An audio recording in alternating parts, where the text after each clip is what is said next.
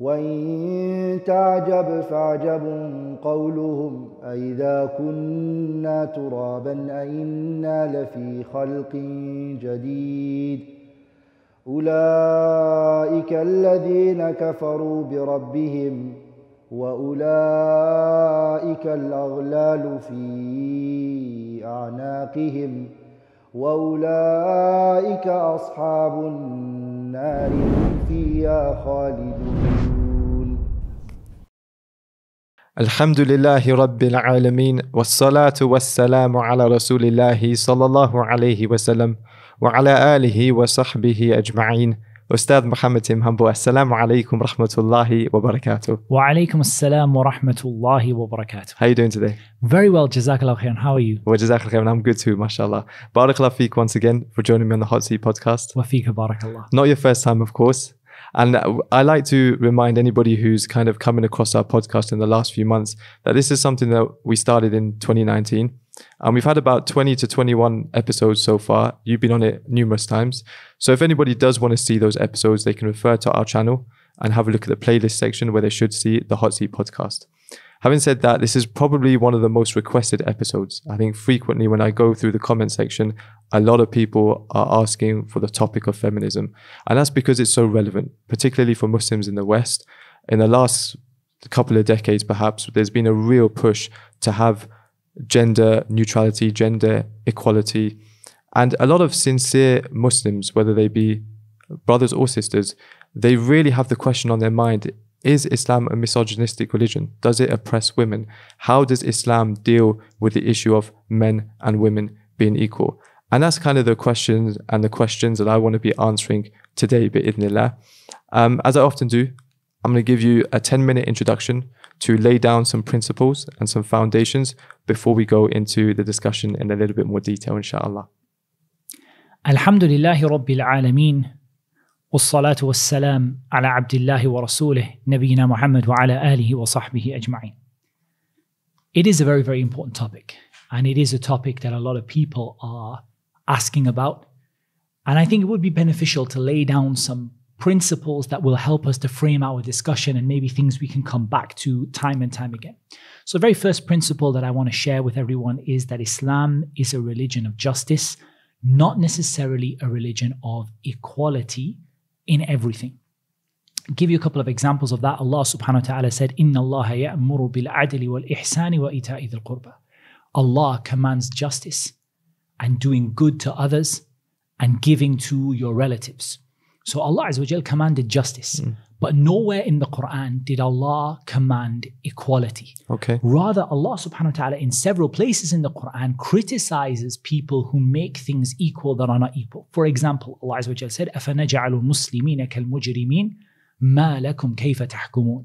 Did we make, or shall we make, Muslims like criminals? What is the matter with you, how you judge? And many ayat, Allah talked about how the heat is not equal to the shade and how the one who can see is not equal to the one who is blind and so on. So Islam is not a religion that commands equality necessarily, but it's a religion that commands justice. Okay. The second principle that I would like to lay down is the basic concept in Islam that men and women are different and that there isn't a virtue in men and women being the same. And for that, of course, we can quote the ayah in which Allah Azza wa Jal tells us about the wife of Imran, the mother of Maryam عليها السلام, when she said, رَبِّ إِنِّي وَضَعْتُهَا أُنْثَى وَاللَّهُ أَعْلَمُ بِمَا وَضَعَتْ وَلَيْسَ الذَّكَرُ كَالْأُنْثَى. Oh my Lord, I've given birth to a girl, and Allah knew better who she had given birth to. And the male is not like the female. It's interesting, and I think probably not so much to cover too much now, but just to touch upon the idea of Maryam, how her mother envisaged she would have a boy and envisaged all the things that boy would do. And yet Allah subhanahu wa ta'ala gave her better than what she envisaged by giving her a girl. And I think that's a beautiful, something to come back to, just to remember that story of Maryam, but to take from it the principle that men and women are fundamentally different. Okay. I think it's really important to highlight that neither men nor women have a choice when it comes to the Sharia of Islam. And that is something in which men and women are equal. Allah Azza wa Jal clearly said, وَمَا كَانَ لِمُؤْمِنٍ وَلَا مُؤْمِنَةٍ إِذَا قَضَى اللَّهُ وَرَسُولُهُ أَمْرًا أَنْ يَكُونَ لَهُمُ الْخِيَرَةُ مِنْ أَمْرِهِمْ وَمَنْ يَعْصِ اللَّهَ وَرَسُولَهُ فَقَدْ ضَلَّ ضَلَالًا بَعِيدًا فَقَدْ ضَلَّ ضَلَالًا مُبِينًا. It's not for a believing man, nor is it for a believing woman, if Allah and His Messenger decree something that they should have any choice in the matter.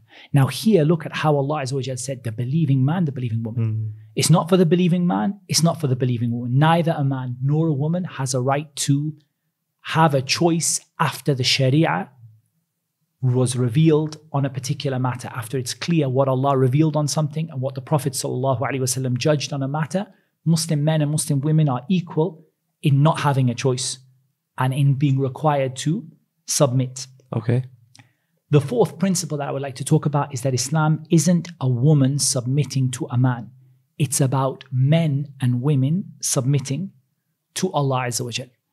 And in this, Allah subhanahu wa ta'ala told us, يَا أَيُّهَا النَّاسِ إِنَّا خَلَقْنَاكُم مِّن ذَكَرٍ وَأُنثَى وَجَعَلْنَاكُمْ شُعُوبًا وَقَبَائِلَ لِتَعَارَفُوا إِنَّ أَكْرَمَكُمْ عِندَ اللَّهِ أَتْقَاكُمْ إِنَّ اللَّهَ عَلِيمٌ خَبِيرٌ. O mankind, we have created you male and female, and we have made you into nations and tribes so that you may know one another. The one who is the most noble in the sight of Allah is the one who has the most taqwa. And Allah is all-knowing and all-aware. And there is a beautiful story from the story of Hajar. When Ibrahim alayhi salam, he left Hajar in Makkah without anything, in a barren valley. And she said to him something which I believe could be a principle for us as we move forward. She said, Allahu alladhi amaraka bihada. She said, was it Allah that commanded you to leave me here? قال نعم. قالت إذن لا يضيعنا. He said, yes. She said, then He's not going to cause us to be lost. And Allah subhanahu wa ta'ala said, إني أو أني لا أضيع عمل عامل منكم من ذكر أو أنثى بعضكم من بعض. I will not cause any deeds to be lost, male or female, whether you are a man or a woman. I will not cause any of your deeds to be lost. You are from each other. You are from one another. And I will not cause your deeds to be lost, whether you are male or female. I think it's really important that we don't seek to gain something that someone else has been given by Allah, nor do we waste our time coveting something that Allah subhanahu wa ta'ala has given to someone else. Right. Allah Azza wa Jalla said, وَلَا تَتَمَنَّوْا مَا فَضَّلَ اللَّهُ بِهِ بَعْضَكُمْ عَلَى بَعْضٍ لِلرِّجَالِ نَصِيبٌ مِمَّا اكْتَسَبُوا وَلِلنِّسَاءِ نَصِيبٌ مِمَّا اكْتَسَبْنَ وَاسْأَلُوا اللَّهَ مِنْ فَضْلِهِ إِنَّ اللَّهَ كَانَ بِكُلِّ شَيْءٍ عَلِيمًا. Do not seek what Allah has preferred some of you with over others. Men will have a share of what they have earned, and women will have a share of what they have earned. And ask Allah from His bounty. Allah is always knowing of everything. It's also important to establish that Sharia is not here to talk about every individual case. There is a beautiful principle from the qawa'id, which are qawa'id fiqhiyya, the qawa'id of fiqh, which says that al-ibratu lil-ghalib al-sha'i la lin-nadir. That the attention is given or consideration is given to what is the majority and what is commonplace, not what is rare and the odd exception to the rule. Okay. The basic principle in rulings is that rulings apply to men and women together, because the Prophet ﷺ said, "Inna nisaa shaqa'iqur rijal." He said that women are the full sisters of men, meaning that if the Qur'an brings a ruling, that ruling is for men and women, unless you have a clear reason for it to be for men only or for women only. We also want to clarify that an individual woman can be way better than an individual man. That's very important, because a lot of times people have this idea that when we're talking about men and women, that we're talking about all men and all women. But in reality, there are evidences which are undeniable that there will be many women who are above many men in Jannah. Just to give the example of Maryam, of Asiya, the wife of Fir'aun, of Fatima, of Aisha, of the wives of the Prophet sallallahu alaihi wasallam, radiyallahu anhun, the Sahabiyat. There is no doubt that there will be many, many women who have precedence in the sight of Allah over many, many men. We're talking about rulings here, not talking about individual women and individual men. And I think that ultimately we can conclude by saying that Islam is a religion of wisdom, hikmatun baligha, and that Allah doesn't oppress anyone. وَلَا يَظْلِمُ رَبُّكَ أَحَدًا. Your Lord does not oppress anybody at all. I think with that we can make a good start, inshallah, on the topic. Okay, inshallah. I think that's the first time we've actually gone within time. You still got 1 minute and 50 seconds left. Okay. So let me stop the timer there, inshallah. Okay, I think that's really important. And I think you laid down some really good principles that I'm sure we're going to refer back to as we continue the discussion. Just to summarize some of them, I won't catch all of them, but just some of them. You mentioned that Islam is not a religion that necessarily dictates equality, rather it commands justice, and there is a difference between the two. Just explain for the viewers what you mean by that kind of difference between justice and equality. So equality is where two things are made to be the same. They're made to be equal. And justice is what the scholars define the word justice as, is وضع الشيء في موضعه, putting something in its proper place. So to put something in its proper place may be to put something lower than something else, or to give something more than something else. But that would be done in a way that is just, not in a way that necessarily means that one for one and one for the other. Yeah. I think the example that I often come across is in the dunya, for example, which nobody would deny, is the food that an adult eats is not the same food that a child eats. And it would be equal to give them the same food, but it would also be very dangerous and very harmful. So I don't think that's really a concept that anybody can really dispute, particularly when we apply it in matters like that. The second thing that you mentioned was that, or one of the things that you mentioned was that both men and women, when it comes to the rulings in Islam, they have been it's their obligation to submit to them. If it comes from Allah and His Messenger, sallallahu alaihi wasallam, whether you're a man, whether you're a woman, you have no choice but to submit to it. And of course, that's from the root word of Islam as well, submission. And the final thing you mentioned is that it's not right for any gender to want what the other gender has been given by, of course, Allah and His Messenger, sallallahu alaihi wasallam. And of course, that doesn't apply just for genders. It applies throughout the dunya, throughout the world. People are given more wealth than others, and it's just it's not going to be very time efficient to really just wish that you had this kind of wealth, that you've been given something less than that. Exactly. Make use of what you have been given, rather than wishing to be somebody else. Okay, let's go into some of the more specific questions. And I know you mentioned, and this is something that you have an opportunity to expand on, the issue of inequality, because a lot of women really do feel that men have been given this superior status above and over them in the religion of Islam. And this is something that they admit this is from Allah and His Messenger, sallallahu alaihi wasallam, but they do question why. And it does often, it makes them feel like life is difficult for them. And of course, there's a couple of ayat in the Qur'an, الرجال قوامون على النساء, and another one, وَلِلرِّجَالِ عَلَيْهِنَّ دَرَجَةٌ وَاللَّهُ عَزِيزٌ حَكِيمٌ. Both of these ayat indicate that men are superior to women, that they've been given a degree of authority over women. How would you explain that for someone who might be struggling to understand that? So there's no doubt that Allah Azza wa Jalla said, الرجال قوامون على النساء بما فضل الله بعضهم على بعض. Men have a qawwama. And the qawwama, what it really means is, it means an authority or a responsibility to be in charge, something like that, over women by what Allah has given some of them over others. وَبِمَا أَنفَقُوا مِنْ أَمْوَالِهِمْ, and what they spend out of their wealth. The first thing I think is really important is, when we talk about qawwama, we talk about the issue of authority. We talk about the man being the head of the household.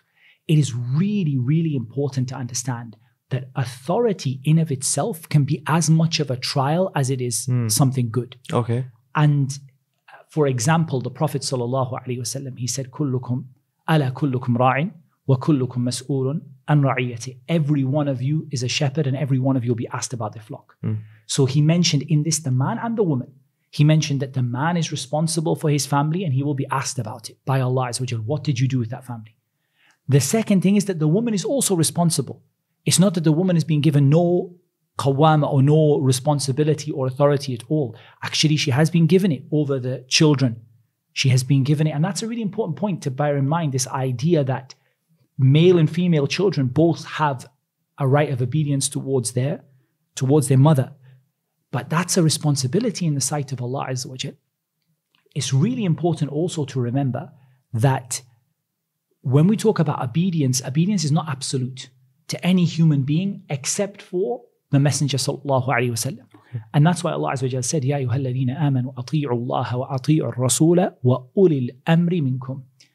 O you who believe, obey Allah, absolutely. Obey the Messenger, absolutely. And those in authority over you.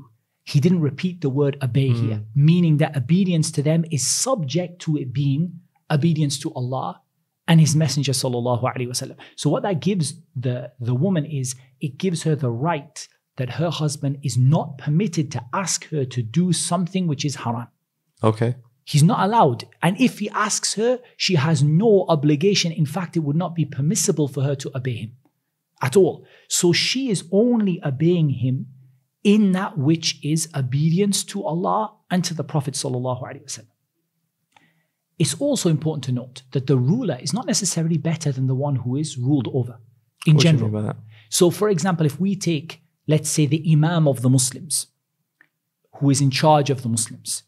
He's in charge over everyone, male and female, right? We have to obey him because Allah told us to obey the one in charge. Generally, whether he's in charge of the family, in charge of the region, in charge of the country, in charge of all of the Muslims. Does that mean that him being in charge necessarily makes him better than the people he's in charge over? Or better as in more pious, like better in the sight of Allah? Better in the sight of Allah. At all. There's not a single evidence to say that the ruler is better in the sight of Allah than the one who is ruled over. So that husband who has been given that qawwama may not be better in the sight of Allah than that woman. And the clearest of evidences for this is Asiya, the wife of Fir'aun. Fir'aun, who is from the worst of the worst, and among the leaders that will take the people into Jahannam. And his wife, one of the people that the Prophet ﷺ said that she completed her iman. Her iman was complete. She completed her faith. Just because Fir'aun had authority of the head of the household, of the husband over her, it doesn't mean that he was better than her. In fact, we know for a fact he wasn't.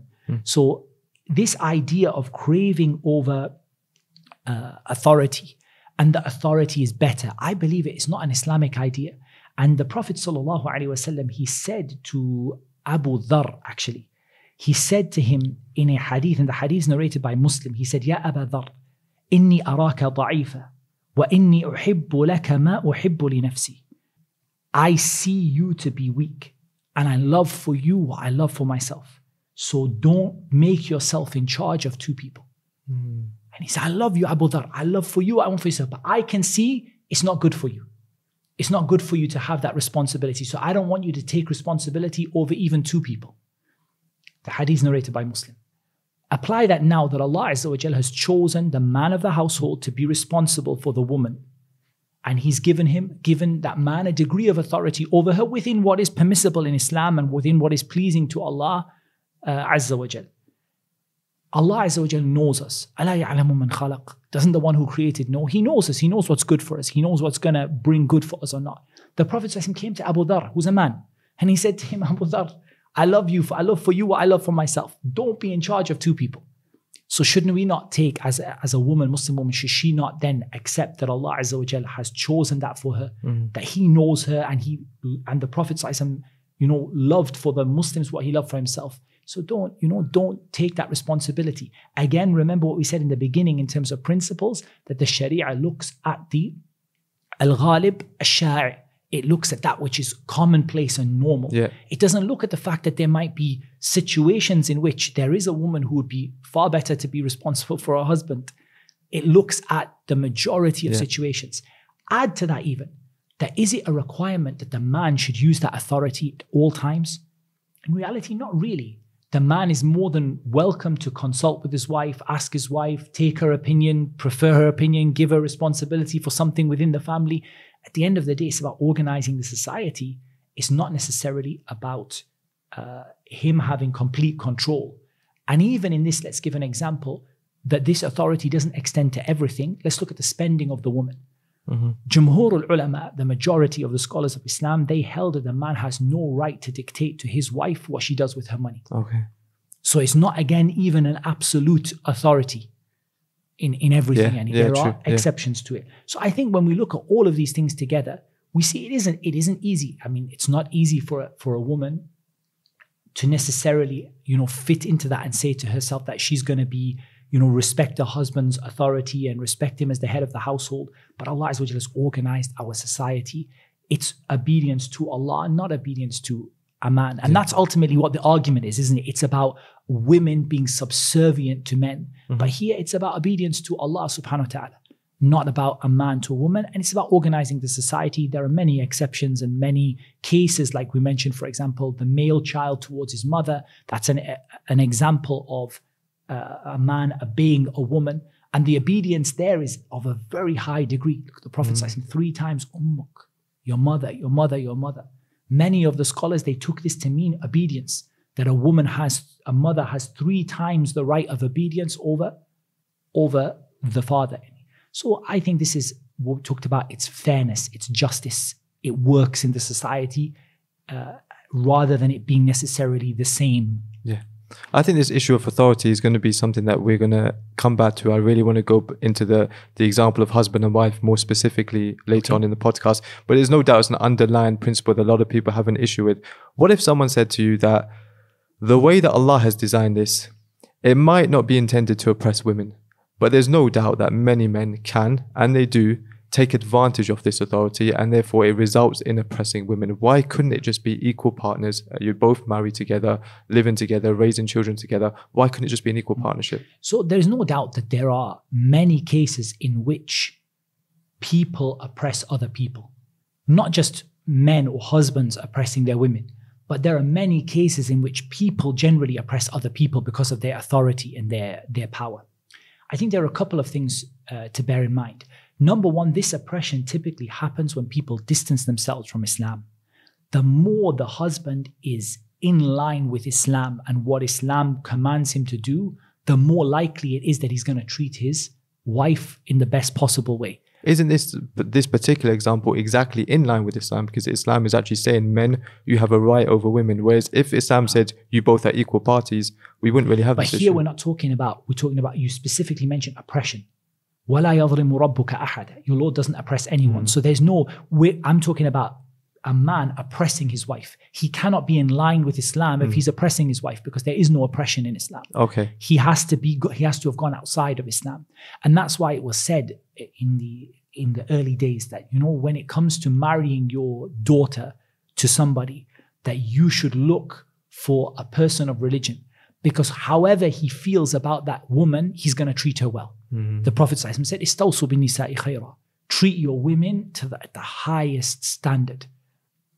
So that is what you would see from a man who is practicing Islam properly. That's my first point. Okay. My second point on this topic is that even the society as a whole, there are checks and balances, or there should be checks and balances within that society. So many, many times you see, and there are examples I'm sure we're going to come to in terms of husband and wife relationships and things like that, where the female companions went to the Prophet ﷺ, they complained, the men are doing this, tell the men to do this. I've come because my husband is like this. Simple example. قَدْ سَمِعَ اللَّهُ قَوْلَ الَّتِي تُجَادِلُكَ فِي زَوْجِهَا وَتَشْتَكِي إِلَى اللَّهِ. Allah has certainly heard the statement of the woman who came to complain about her husband. That's part of the checks and balances that goes to the person who is in the position of rulership, or the qadi, the one who is the judge, and says, my husband is not treating me properly. And that's supposed to be dealt with. That's another point. And the third thing is that many times oppression takes place in this world across the board in many different ways, and a person is rewarded for it in the hereafter. Because ultimately, this is an issue of qadr, right? Yeah. That there are issues of oppression happen all over the world. People are being oppressed in many different regards. And ultimately, Allah Azza wa Jal might raise a person Yawm al-Qiyamah because of some oppression that they suffer or some hardship that they go through. It's not because Allah loves that, but because Allah subhanahu wa ta'ala wants to raise that person through it. Having said that, it's our job as Muslims to stand against all kinds of oppression. Like the statement of the Prophet sallallahu alaihi wasallam, "Unsur akhaka zaliman aw madhluma." Help your brother whether he's an oppressor or oppressed. He said, if he's oppressed, we know how to help him, but how shall we help him if he is a zalim, if he's an oppressor? The Prophet told him to stop him from his oppression. Stop that person from doing that oppression. So it's our job to actually correct the situation. And there are many times in Islam where if the rules of Islam are not followed, then no doubt it leads to oppression and it leads to people having their rights taken away. And that's not the fault of the religion of Islam, but that's the fault of the way people practice it. Okay. One thing that obviously you mentioned in your introduction as a golden principle is that when it comes to attaining reward in the hereafter, men and women are equal in that, and they both have an equal chance of attaining the hereafter, which of course is the main goal, at least it should be the main goal for Muslims. Having said that, there is a hadith that I'd like to ask you about and quiz you on, because how can you claim that if we have a clear-cut hadith in Sahih al-Bukhari where the Prophet ﷺ said, "O women, give sadaqah, as I have seen that the majority of the dwellers of hellfire are you women." Doesn't this clearly prove that actually there's not even an equal chance in the akhirah, because that most women are actually going to end up in the hellfire? This is a very important hadith you mentioned. Very important hadith. The hadith, as you mentioned, the Prophet ﷺ said, "Ya ma'ashar an-nisa tasaddaqna wa akthirna al-istighfar.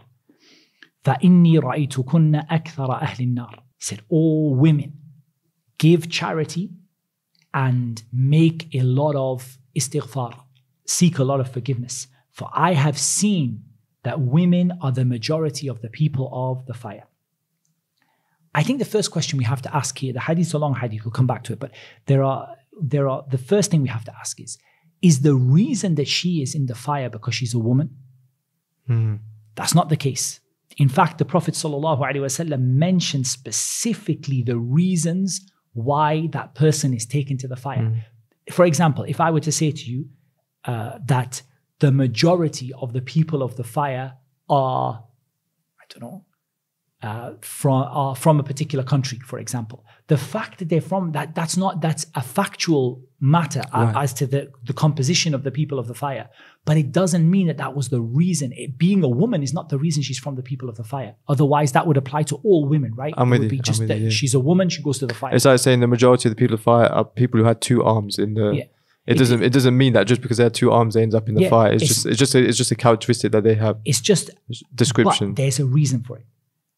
The Prophet ﷺ also, he didn't specify that this relates to the Muslims either. He didn't specify particularly, but he mentioned certain things. So he mentioned takfurna al-ashir. You reject the good that your husband has done. Now we actually have a hadith in which the Prophet ﷺ explains this in detail. He said, لَعَلَّ إِحْدَاكُنَّ أَن تَطُولَ أَيْمَتُهَا بَيْنَ أَبَوَيْهَا. He said, perhaps one of you would spend a long time unmarried with her parents. And then he said, وَتَعَنُسَ.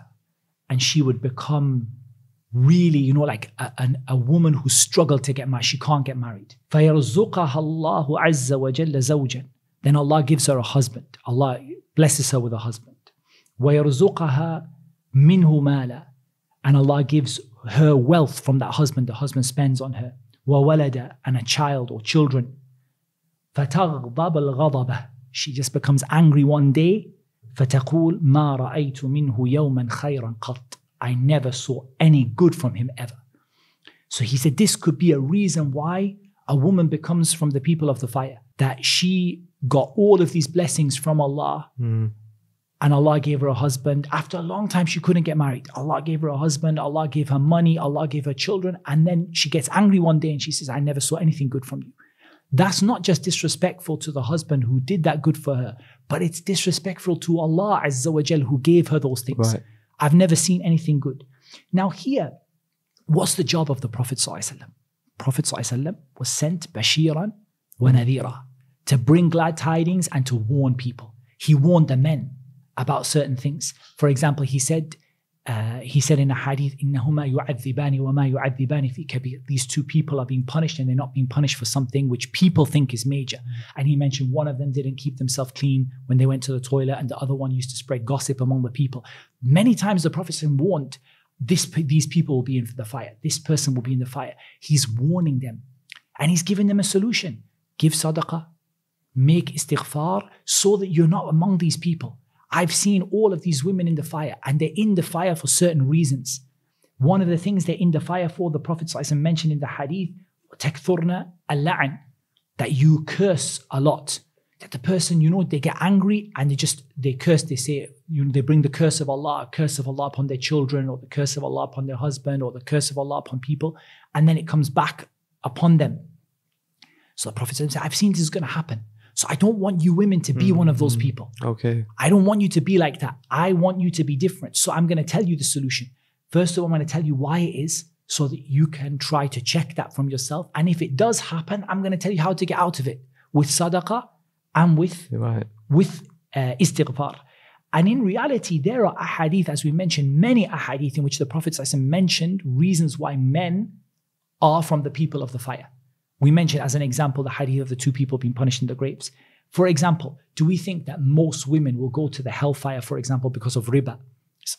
Generally speaking, you would say that riba, even though there are women who get involved in riba, but it tends to be many times, it tends to be men that probably do that more. And there are certain things that perhaps women do more. So for example, the Prophet ﷺ mentioned that whoever guarantees for me what is between his 2 jaws and what's between his 2 legs, I guarantee for him Jannah. That's something that is characteristic or it's typical of men, right? And yet there are for women. So the Prophet's job is to warn people and to explain to people what the danger is to them. And he's saying, you women, there's a danger for you. The danger is cursing too much. The danger is that you disregard or you are ungrateful to the blessings you've been given. And when you're ungrateful to the blessings you've been given, ultimately that's ingratitude to Allah, because He's the one who gave you those blessings. So that's how I see that particular hadith, and that's how I think it should be understood. Okay, I think you're halfway out of the hadith. We've still got another half to go. So I think you're right. I'm looking at the narration here, and it does say you curse frequently and are ungrateful to your husband. So that's really the reason. It's not for the fact that they're a woman or they are women themselves. It's because of these characteristics, because of these things that they might do. However, it goes on to say, I have not seen anyone more deficient in intelligence and religion than you. Now, this is more of a blanket statement, really, that the Prophet ﷺ is making to the women. And he said, I have not seen anyone more deficient in intelligence. Imagine if somebody made that statement in the 21st century. Like, it would be, PC would be all over the place, and the religion as well. So, and this goes back to the question about how are they equal in their religion? How can someone understand this, that the women are deficient in intellect and religion? So this is no doubt a part of the hadith. The Prophet ﷺ, he said, ما رأيت من ناقصات عقل ودين أغلب لذي لب منكن. So let's quote it properly. He said, I have not seen those who are more deficient in intellect and religion, who overcome a man of, what's the word? They overcome a man who doesn't have that, the man who doesn't have that issue. They overcome him completely than you. So the first thing is, the Prophet ﷺ said this to a group of women. Yeah. And those women, they asked, the Sahabiyat, Allah, may Allah be pleased with them, they didn't leave something without asking about it. They asked the Prophet ﷺ, قالت يا رسول الله ما نقصان العقل والدين. O Messenger of Allah, what is this deficiency in intellect and religion? Is it absolute? Is it in everything? Is it just the women are not clever? Or the women just don't have any religion, they're irreligious? What is it? Tell us. Because the Sahabiyat, they were not worried about feminism, and that wasn't their concern. Yeah. They were worried about, what can I do? What do I have to do now? The Prophet said, and he said it in context. Let's give him the context. He said that how amazing it is that you see a woman who has 2 deficiencies completely overcome a man who has none of them. And you know the stories of this. For example, the poet who said, مررت بالديار ديار ليلى أقبل ذا الجدار وذا الجدار ما حب الديار شغفن قلبي ولكن حب من سكن الديار. He said, I went around the house of Layla, kissing the walls. And he kissing wall after wall. It's not the house that has overcome my heart, that my heart has just given into, but it's the love of the one who is living in the house. And this is a man who has all of the qualities of men. And there is a woman in there who is naqisa, aqlan wa dinan, in her intellect and her religion. And this man is going around kissing the walls because of how much he's lost his mind. You know, they called him Majnoon Layla, the one who became crazy because of Layla. So this is the context in which the Prophet said. But the Sahabiyat, they didn't leave it. They didn't just take the context and say, okay, leave it. You know, it's in context. They said, tell us what is it? Where is there a nuqsan? Remember, nuqsan means something which is not whole. Okay. Yeah, something which is less than complete.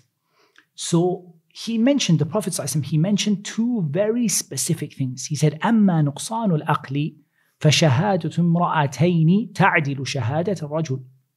He said, as for the deficiency in intellect, the witness of two women is equal to the witness of one man. He didn't say you women are not clever, you women can't do anything, you women don't know anything. He just said that there is a ruling in Islam in which two women give a testimony in court in place of one man. Okay. That is less. Yani mathematically, that's less. That's a nuqsan. That's something which is less. And he said, فَهَذَا نُقْصَانُ الْعَقْلِ. He said, وَتَمْكُثُ اللَّيَالِي مَا تُصَلِّي وَتُفْتِرُ فِي رَمَضَانِ فَهَذَا نُقْصَانُ الدِّينِ. He said, she spends a number of nights, a number of days. Yani al-layali in Arabic, whether you say nights and days are equal in this. Yani. When you say one or the other, it means the same thing. She spends days without praying and she breaks her fast in Ramadan. And this is deficiency in her religion. So let's just take a man. A man prays 5 times a day, 30 days in the month. A woman prays 5 times a day, 23 days in the month. That's a factual less than that. That's not blameworthy for her. And actually, if you look at these two things, you see that neither of those two things are in the hands of a woman at all. There is nothing a woman can do to make her shahada equal to the shahada of a man. In Islam, that's the ruling of Al-Alim Al-Hakim, the one who knows everything and the most wise. That Allah Azza wa Jal has said that. She can't do it. It's not her fault. It's not something she's blamed for. And Islam didn't even tell her to pray. If she prayed, she would be blameworthy. So this is simply a factual statement. Yeah. And the Prophet is saying in context of, look at this. You have a woman, she only prays 23 days in the month. This man prays 30 days in the month. And this man is walking around kissing the walls of the house. Look at the look at the difference. Look at how amazing this is. How Allah Azza wa Jal has created the male and the female. That even though this woman, if you looked at it factually one for one, you see that she's not doing the same things in her religion the man is doing, and that her testimony is not the same as the man. But he's still overcome by her. He's completely overcome by her. Yeah. I don't think a woman would really have an issue with the second thing you mentioned, the fact that her deen is deficient because of she's not praying certain times. That's like a rukhsah that's given to her, no problem. However, why is her testimony not equal to that of a man? Like, can we not believe a woman's statement when she comes to court? Okay. The first thing we need to understand is that Allah subhanahu wa ta'ala, as we said, أَلَا يَعْلَمُ مَنْ خَلَقَ, the one who created knows. And Allah subhanahu wa ta'ala clearly told us, and the Prophet clearly told us, and it's something well known in Islam, that the testimony, in most cases in a court, the testimony of one man is, if you replace it with the testimony of a woman, it requires 2 women. Now, the first thing to understand is that that's not an absolute rule. Okay. For example, the scholars mentioned that when a woman is asked about personal matters, such as her marriage, such as how her, for example, her iddah, how long she has since she's been divorced, how many menstrual periods she's had since she's been divorced, when she gave birth, things like this, that there is no requirement for 2 witnesses in this.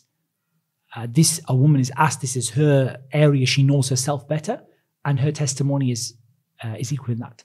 It's also important to note that in things that are more important than testimony in court, Allah Azza wa Jal accepted the statement of one woman. For example, in narrating a hadith. Our mother Aisha radiallahu anha narrates a hadith. Nobody narrates this hadith except her.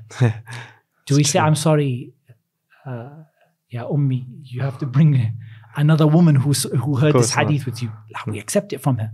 So this is a hala khasa. It's a unique situation that Allah Azza wa Jal decreed for a wisdom that is with Him subhanahu wa ta'ala. And it's our job ultimately to submit to it.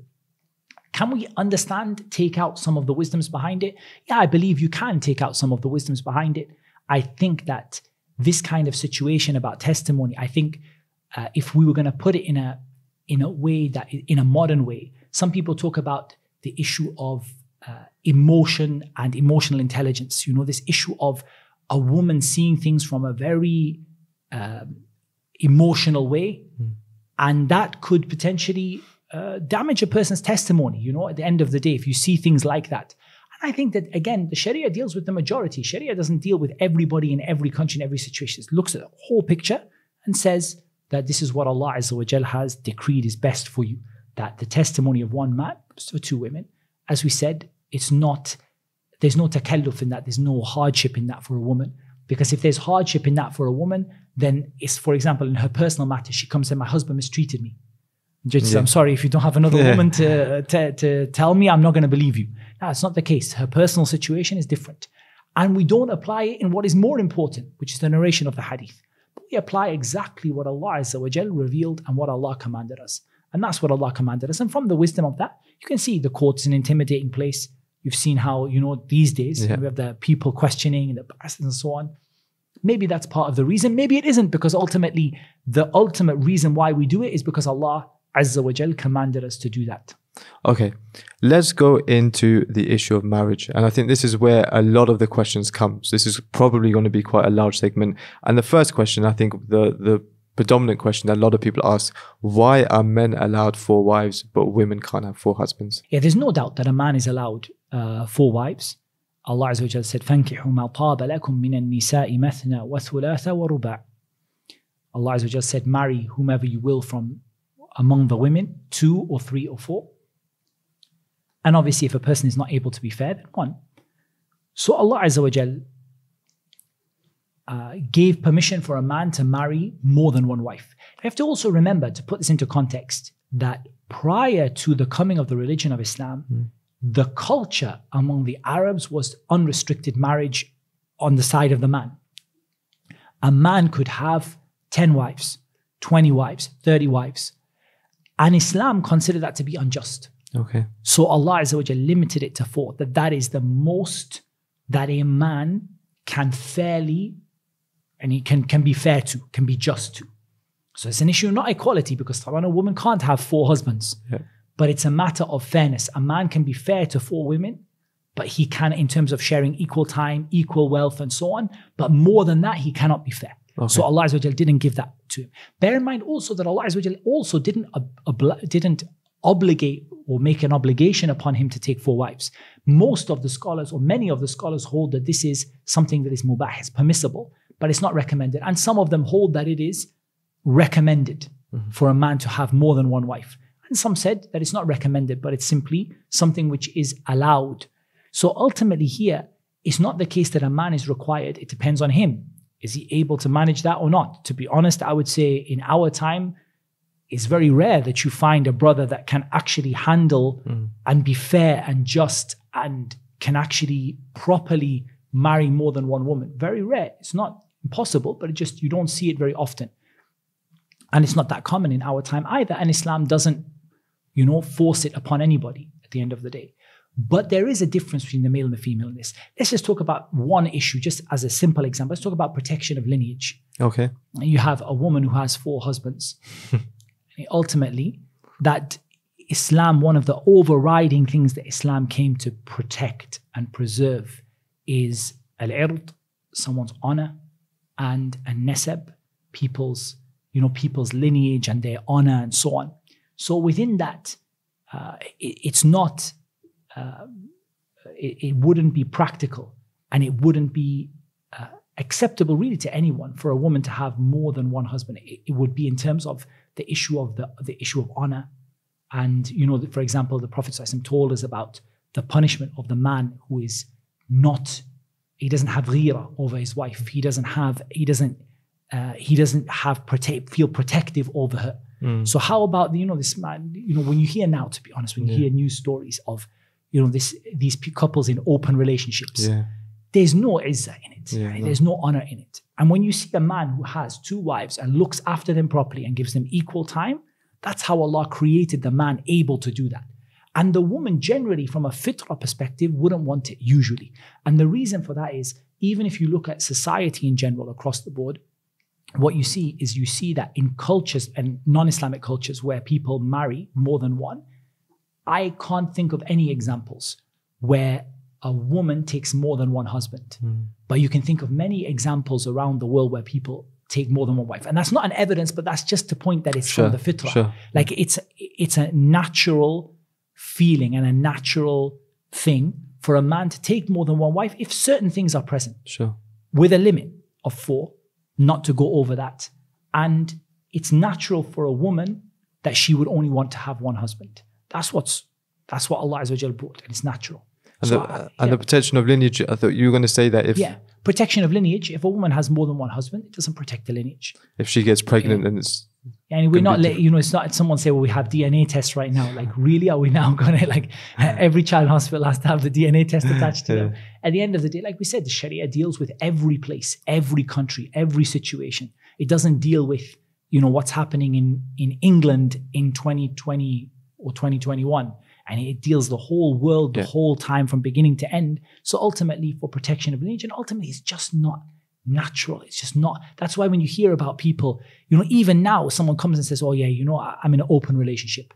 Me and my wife both have multiple partners. You kind of like a person, they can't, it's not like, it's horrible. And you think, astaghfirullah, what's wrong with this person? Would you not feel the same way if a man came to you and said, I've got a wife and a mistress?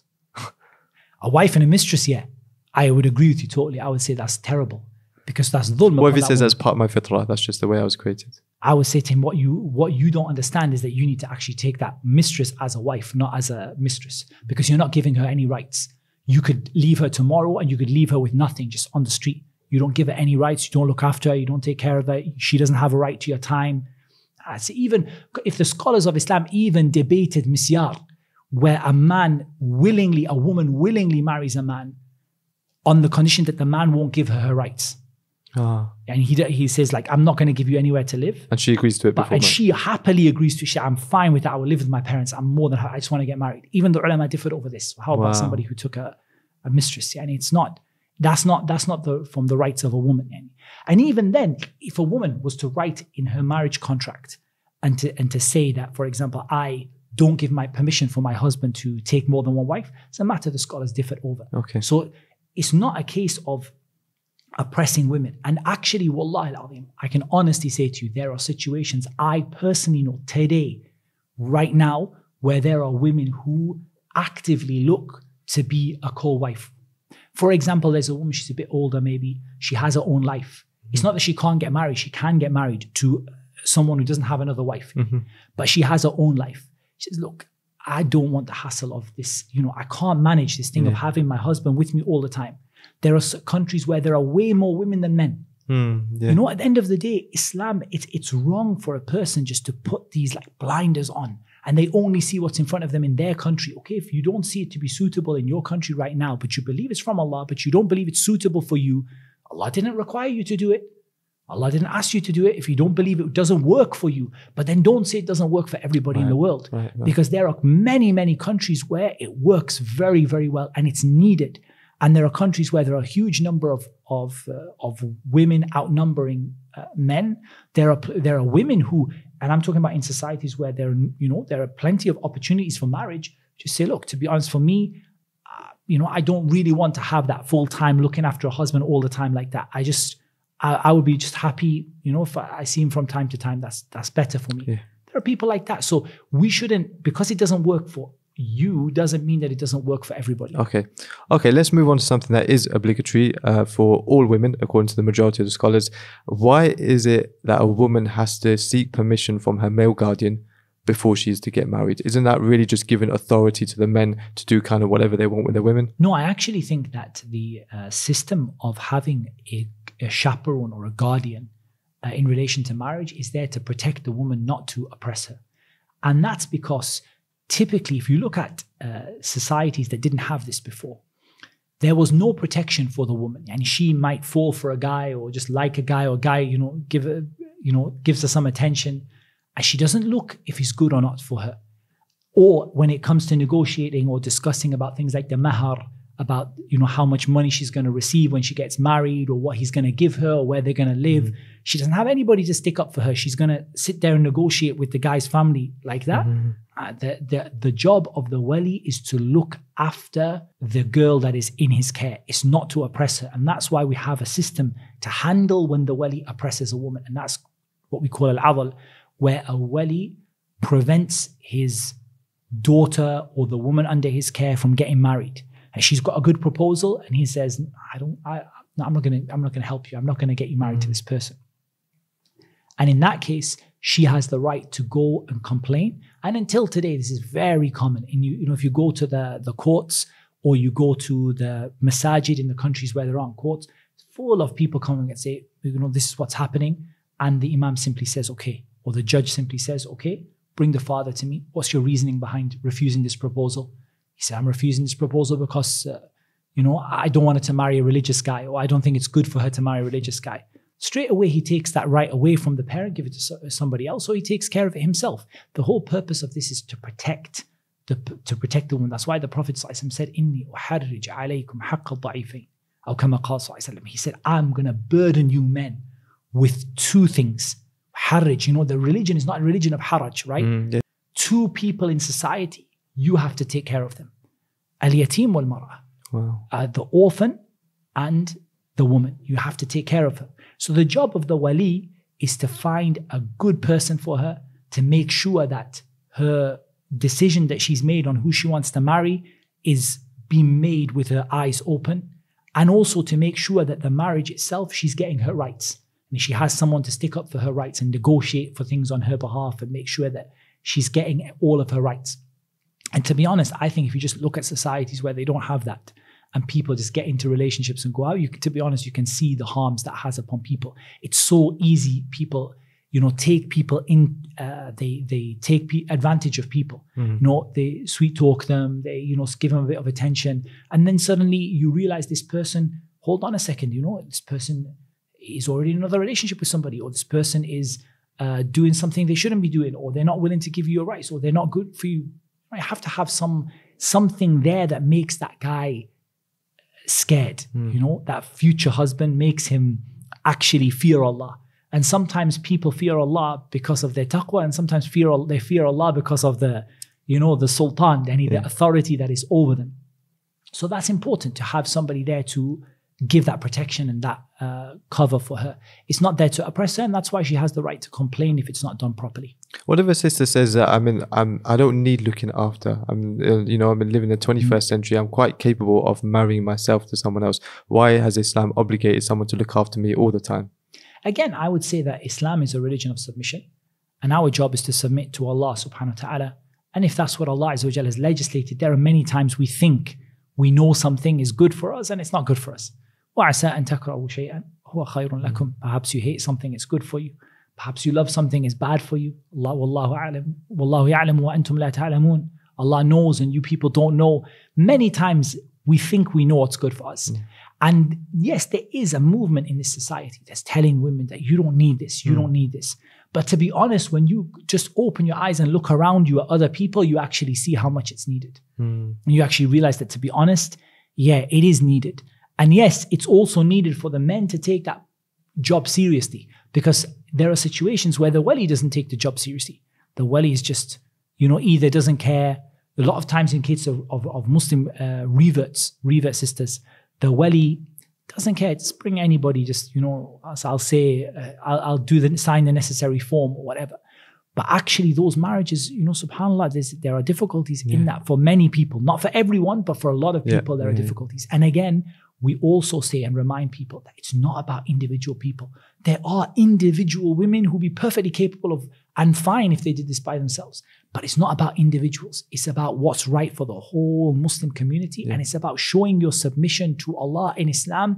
This is what Allah has decided for me. I believe that there is a wisdom, whether I can see that wisdom or whether I can't see that wisdom. For me, I look at it and to me it seems very clear, but maybe that's through marriage counseling and dealing with divorces and things like that, that it seems to me to be very, very clear. But if it's not clear to you, you only have to establish, Allahu amarana bihada. Is it Allah who commanded us to do this? If yes, then Allah Azza wa Jalla la yudhi'una. Allah will not let us, cause us to be lost. And both sides have to come with their part. Obviously, it's for the women to submit, but also for the men, it goes back to that qawwama not being something praiseworthy or something good. It's actually a huge responsibility that they're going to be questioned about on the Day of Judgment. It's a huge responsibility. Allah Azza wa Jalla said, وَأَخَذْنَا مِنْكُمْ مِيثَاقًا غَلِيظًا. You took from you as a heavy oath. It's a weighty responsibility. Marriage to a woman is a very, very heavy responsibility and a serious thing in the sight of Allah. And the one who doesn't treat that woman well, they will have to answer to Allah Azza wa Jalla Yawm al-Qiyamah for that. Okay, the next question I have is, again, it seems like a bit of inequality here where men can marry Jewish or Christian women, but it can't happen the other way around. Women can't marry Jewish or Christian men. Why is that? So Allah Azza wa Jalla told us in Surah Al-Ma'idah, وَالْمُحْصَنَاتُ مِنَ الَّذِينَ أُوتُوا الْكِتَابَ مِنْ قَبْلِكُمْ, that you are permitted to marry the chaste women who were given the book before you. In reality, the fact that you're permitted to marry them doesn't mean necessarily that it is a good thing to marry them. But it's an option that obviously isn't available. It's an option that's available. And I say that because I don't want also for men watching this to think that this is necessarily the best thing for them to do, or this is necessarily a good thing for them to do, or even consider this to be an option. Because the society that we're living in today has a lot of, it brings about a lot of difficulties when people get into these kind of relationships, or it can do. So the first thing is very simple. We've already established the issue of qawwama, of the man as the head of the household. If that's the case, then how could we have a Jewish or a Christian man as a head of a household over a Muslim woman? True. And Allah Azza wa Jalla has not placed for the disbeliever over the believer any authority.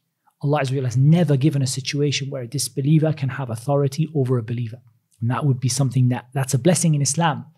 And otherwise, the woman doesn't want to become, Asiya, the wife of Fir'aun at the end of the day. She doesn't want to end up having a husband who is a disbeliever, who is an evildoer, and so on.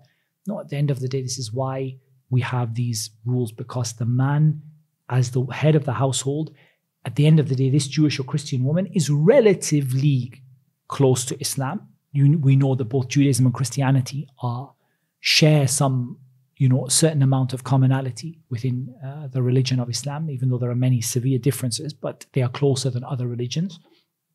And so it is possible for a Muslim man, as the head of the household, to have a Jewish or Christian wife and to still manage the household in an Islamic way. And that's the reason why I actually discourage it in our time, because I believe that the right of the man to be the head of the household has been broadly taken away from him in legal terms in most countries, particularly in Western countries. And so he isn't able to enforce his authority upon his Jewish or Christian wife. And so she can turn around and say, well, I want my kids to be brought up as Christians, or I want my kids to be brought up as Jews, or I want my kids to go to church, and you're not going to do anything about it. And he doesn't have any recourse to change that, or in some cases the court systems will even support that.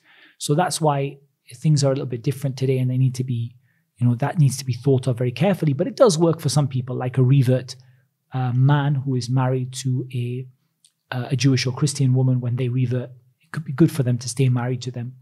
How that last bit that you said, that obviously you wouldn't recommend it and you'd actually discourage it for today. How do you reconcile that with your earlier statement that Islam is for all times and all places, and now Allah knew that this time and place would happen, and yet it's a time and place where this particular ruling is perhaps discouraged? Yeah, I would say it doesn't change the ruling. So we don't say that it's haram, and we don't say that it is something which is it would be invalid. But we simply say that it seems that looking at the framework of Islam and the principles of Islam, that there are some dangers in this, and it should be given thought before entering into it. And this is something which is built in. There is a flexibility which is built into the rulings of Islam. You don't have a flexibility to stop praying 5 times a day because it doesn't suit you today, But you do have a flexibility as to whether you marry a Jewish or Christian woman, because Allah didn't make it an obligation upon you. He made it permissible. So that means it's something, things are permissible. Generally, things are obligatory, which you need all the time, except in cases of extreme necessity.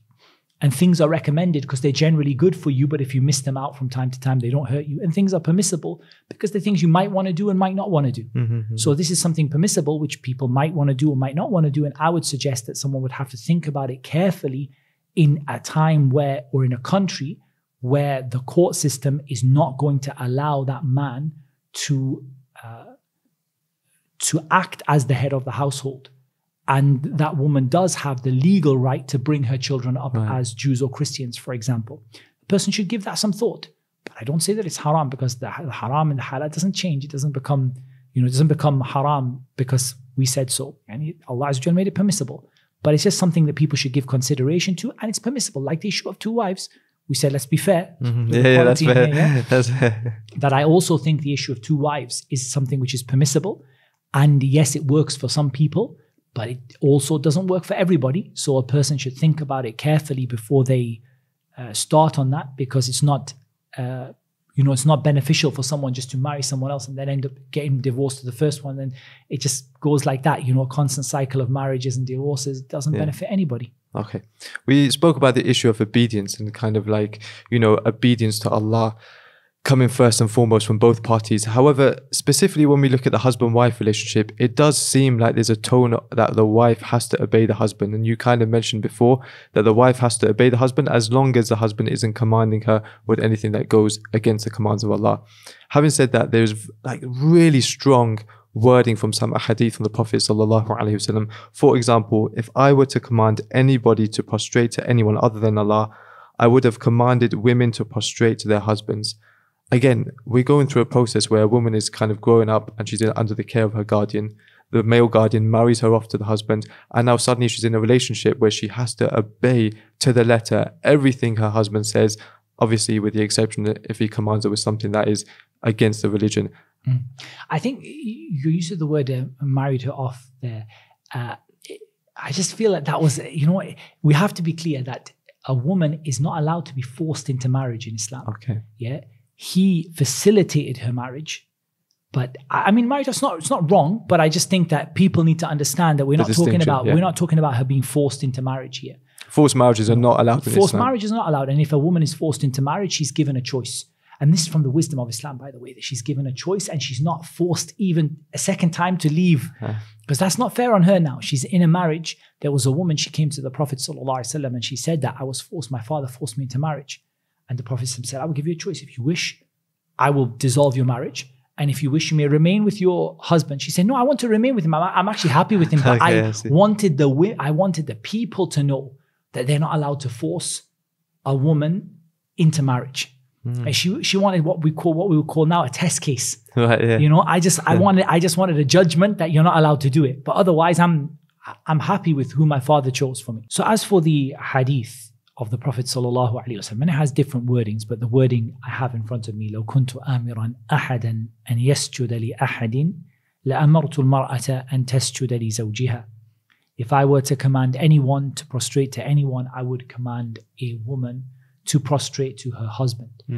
In some of the riwayat of the hadith, it's mentioned the reason for this, and that is because of everything that the husband is required to do for his wife. So I actually see that, to be honest, to be a very positive thing, that a woman has a husband that is commanded to do so much for her. He has to provide a house for her. He has to spend upon her. He has to clothe her to the same extent that he clothes himself, or with the same, to the same standard that he clothes himself, and all the things he has to take care of. That means that her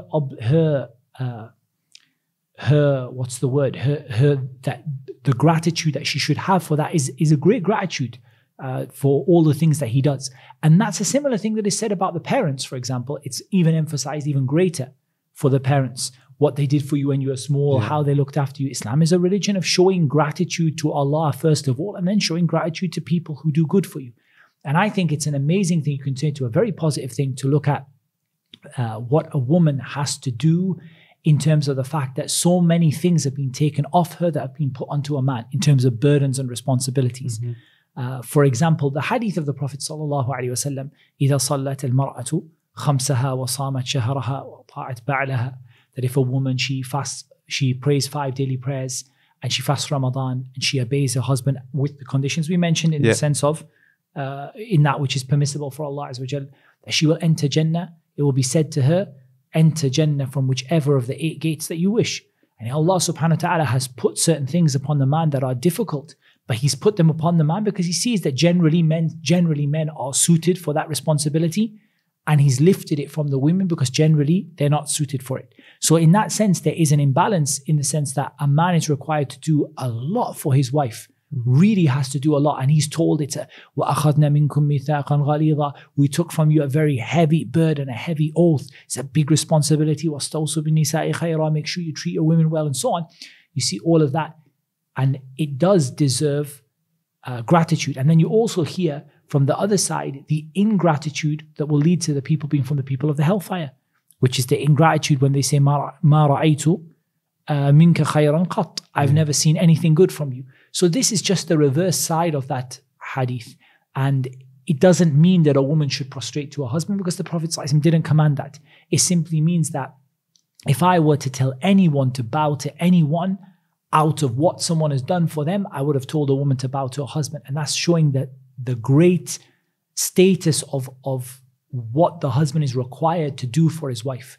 And I think that's not necessarily a negative thing. I think, if anything, a woman should be looking to take advantage of the things that she has been given that haven't been given to men. Right. Like, for example, the fact that she only has to pray her 5 daily prayers and fast Ramadan and obey her husband, generally stick within the limits of Islam. And she said, enter any of the 8 doors of Jannah you wish. As for the man, there's a door for certain things, a door for another thing. He has to bring all of those 8 huge actions of Islam. So ultimately, she should take advantage of that. That actually doesn't mean that she's being given necessarily something which is unfair. She's being given something that suits her, and the man's being given something that suits him. And now both of them should be taking advantage of that thing. The man should be saying, you know what it is? If my Jannah is in looking after my wife and taking care of her and spending on her and working and doing all those things, then that's what I should be seeking the reward of Allah from. Right. And if that woman says, well, if my Jannah is in now being grateful to my husband for that, like there is mentioned in the hadith, the Prophet said to one of the women to look at how you are with your husband, فَإِنَّهُ جَنَّتُكَ أَوْ نَارُكَ أو كما قال صلى الله عليه وسلم, for he's your Jannah or he's your nar. He's either your paradise or your hellfire. Then she should be looking at taking advantage of that to get near to Allah. So it's not about one wanting to have what the other one had, but it's about each one saying, okay, this is what Allah has given me to do. Now let me take advantage of it. And what should the woman's intention be when she's obeying her husband? Should it be to please the husband or to please Allah, or to both? No, ultimately, if her intention is only to please her husband, then the only thing she gets out of that is the pleasure of her husband. Okay. But if her intention is to please Allah, then she gets from that, inshallah, the pleasure of Allah and the pleasure of her husband. Because ultimately, as Muslims, we are required to submit. We're not required, subhanAllah, so many things happen to you and you think, this situation like this, how, like, maybe you would wish something would be different. I would wish I could have done this instead. I would wish I could have done that instead. But in Islam, you're told to submit to what it is that Allah Azza wa Jal has given you. Don't seek what some of you have been given over others. لِلرِّجَالِ نَصِيبٌ مِّمَّا اكْتَسَبُوا. Men have a chance to earn. They've been given opportunity here. Allah has given you men a bunch of things, and this is your opportunity to earn reward. وَلِلنِّسَاءِ نَصِيبٌ مِّمَّا اكْتَسَبْنَ. And women have been given a bunch of opportunities to earn Allah's reward. وَاسْأَلُوا اللَّهَ مِنْ فَضْلِهِ. And ask Allah from His bounty. Mm-hmm. Okay, let's go on to another topic within the broader topic of marriage, and that is marital intimacy. I have a hadith here that says, if a husband calls his wife to his bed, i.e. for sexual relations, and she refuses and causes him to sleep in anger, the angels will curse her till morning. Now, a lot of people see Islam as kind of making marital rape permissible. It's almost like there's no such thing as marital rape. A husband can have intimate relations with his wife whenever he wants, and the wife has no choice but to obey. Do you see why some people might find that misogynistic? No. Okay. Really. I actually see that hadith is an evidence why marital rape could never be allowed, because she is under threat of punishment from Allah for not complying with her husband's advances, or not responding to her husband's advances. But the Prophet ﷺ didn't say to the men that if the wife says no, then force her. So to be honest, and the second thing is Allah Azza wa Jalla said, وَلَهُنَّ مِثْلُ الَّذِي عَلَيْهِنَّ بِالْمَعْرُوفِ, that men have, that she has what men have over her. And that as men have rights over their wife, women have rights over their husbands. So why wasn't it mentioned like that? So Shaykh al-Islam ibn Taymiyyah, rahimahullah ta'ala, was one of the people who mentioned that this is from the rights of the wife as well as the husband, but it is more emphasized in the right of the husband because of the nature of men and because of the danger to him in terms of his religion and practicing his religion properly, that men are typically, generally speaking, in this regard, more impulsive, more likely that if they don't satisfy their desire in a way that's permissible, that they might start to think about doing so in a way that's impermissible, which brings harm upon that woman, by the way. And ultimately, I also think that before all of this, go back and say, I mean, there's on that topic also, there are ahadith about the man taking care of his wife in terms of intimacy and not rushing her and so on and so forth. That's a right of the wife as well, but obviously we're not talking about that because feminism doesn't look at the rights that women have in Islam. It's a one-side discussion. But if we go back in the beginning, first of all, this whole idea of individual consent in each individual instance is not a part of Islam in reality. In Islam, marriage provides a general consent to intimacy. When you marry someone, there is an understanding that the couple will be intimate with one another. That's the right of the wife, it's the right of the husband. The wife can go to the qadi and say, my husband is not taking care of my rights in terms of intimacy. And the qadi can say to the husband, he can bring him and he can say to him, this is something you must do. Otherwise, the marriage could be broken apart. There could be, penalties upon you. And more than that, Allah subhanahu wa ta'ala will become angry with you because you're not fulfilling her rights. But the nature of men is that you have to emphasize this. That if a man comes to his wife and he has a particular need in that sense, in reality, that man is very easy for him to fall into haram. So the woman is told, look, take care of your husband in this regard. Because ultimately, for example, the Prophet ﷺ said that if a man sees a woman that he's impressed with or amazed with, then he has to go back to his wife. For she has what the other one has. In other words, men are like that. This is a flaw within men. If he is satisfied one way or the other, that's enough for him. So ultimately, he goes back to his wife, and she knows that when he requests that from her, she has to answer that request and comply to it. And that's from the general understanding of marriage. He doesn't have the right to force her. And we know that from the same hadith that you quoted, because the angels are angry with her, or the angels curse her until the morning, which means that he has no right to force her. And in that case, this is part of the general understanding of marriage. Because generally, these criticisms come from people who in the first place don't understand the institution of marriage. Marriage is a general consent. When the woman gives her consent, and she does give her consent, because we said there's no forced marriage in Islam. She consents to marriage. She consents that I am going to be available for intimacy for my husband whenever Allah has made it permissible, as not when Allah Azza wa Jalla has made it haram. And the husband agrees, وَلَهُنَّ مِثْلُ الَّذِي عَلَيْهِنَّ بِالْمَعْرُوفِ. The husband agrees that she has the same right from me, but the right is more strongly emphasized because of the danger to the man and what that will bring back upon the woman as well. Because it will bring back upon her. She's not going to be happy if her husband has got a wandering eye looking at every woman that goes past. So she needs to take care of her husband, but her husband also needs to take care of his wife, as there are many, as I said, ahadith in that regard in terms of the man taking care of his wife. And Shaykh al-Islam ibn Taymiyyah, rahimahullah ta'ala, he mentioned in this that this is from the strongest of the rights of the wife that she has over her husband. Because one of the major purposes in Islamic legislation is to preserve honor and preserve reputation. In other words, preserve chastity and so on and so forth. So ultimately, that's important for the wife. It's important for the husband. But typically, men in that regard have a very limited amount of sabr in that regard, a limited amount of patience, as opposed to women who typically don't have that kind of same impulsive sort of behavior in that way. You mentioned the issue of the qadi a few times now throughout this podcast. Don't you feel like that's another example of a woman always having to submit to a man? It might not be the father, it might not be the husband, but ultimately when she has a complaint about either of these two parties, guess who she has to go to? It's another man. It's not a female imam because we're not allowed that. It's not a female judge because we're not allowed that. How is that fair on a woman? She's always underneath a man. So I think there's a couple of things here. I think first of all, when it comes to seeking advice or when it comes to complaining about her situation, she's free to complain or seek advice from anyone she wants, male or female. But in terms of the qadi, there is no doubt the Prophet ﷺ mentioned لَن يُفْلِحَ قَوْمٌ وَلُّوا أَمْرَهُمْ امْرَأَةٍ, that a people will not be successful who are their affairs are governed by a woman. The Prophet ﷺ said that. That's an authentic hadith. That's what he said, sallallahu alaihi wasallam. At the end of the day, that's a reality from what Allah Azza wa Jal revealed to him. Now the qadi, it makes perfect sense. If we just said that the testimony of two women is required in place of a testimony of one man, and now you're going to make a qadi a woman, what are we going to do? Bring two female qadis to judge on a matter. Reality is, if a woman then, in many societies, so a female judge, is she going to have 10 fees? Because the most important thing a judge needs to have is the ability to carry it out.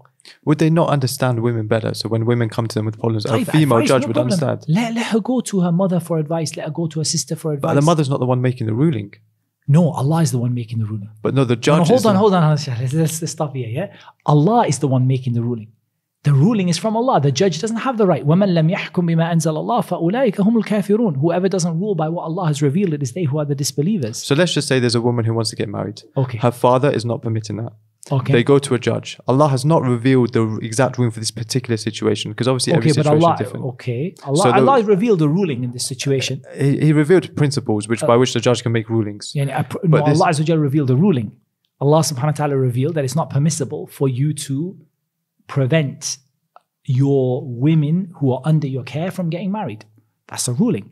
What if she wants to get married to someone who the father believes that it's someone harmful for her, but she doesn't? So there's a situation now where you've got two people who are genuinely, like, the woman believes it's right for her and the man believes it's not, and they have to go to a qadi, talk it out, hear both sides. But that qadi so he's going to hear both sides. He's going to hear both sides, but naturally empathize. What's he going to rule by? He's going to rule, well, he's a human being. He's going to rule by what Allah has revealed, right? Well, it's a human being as well.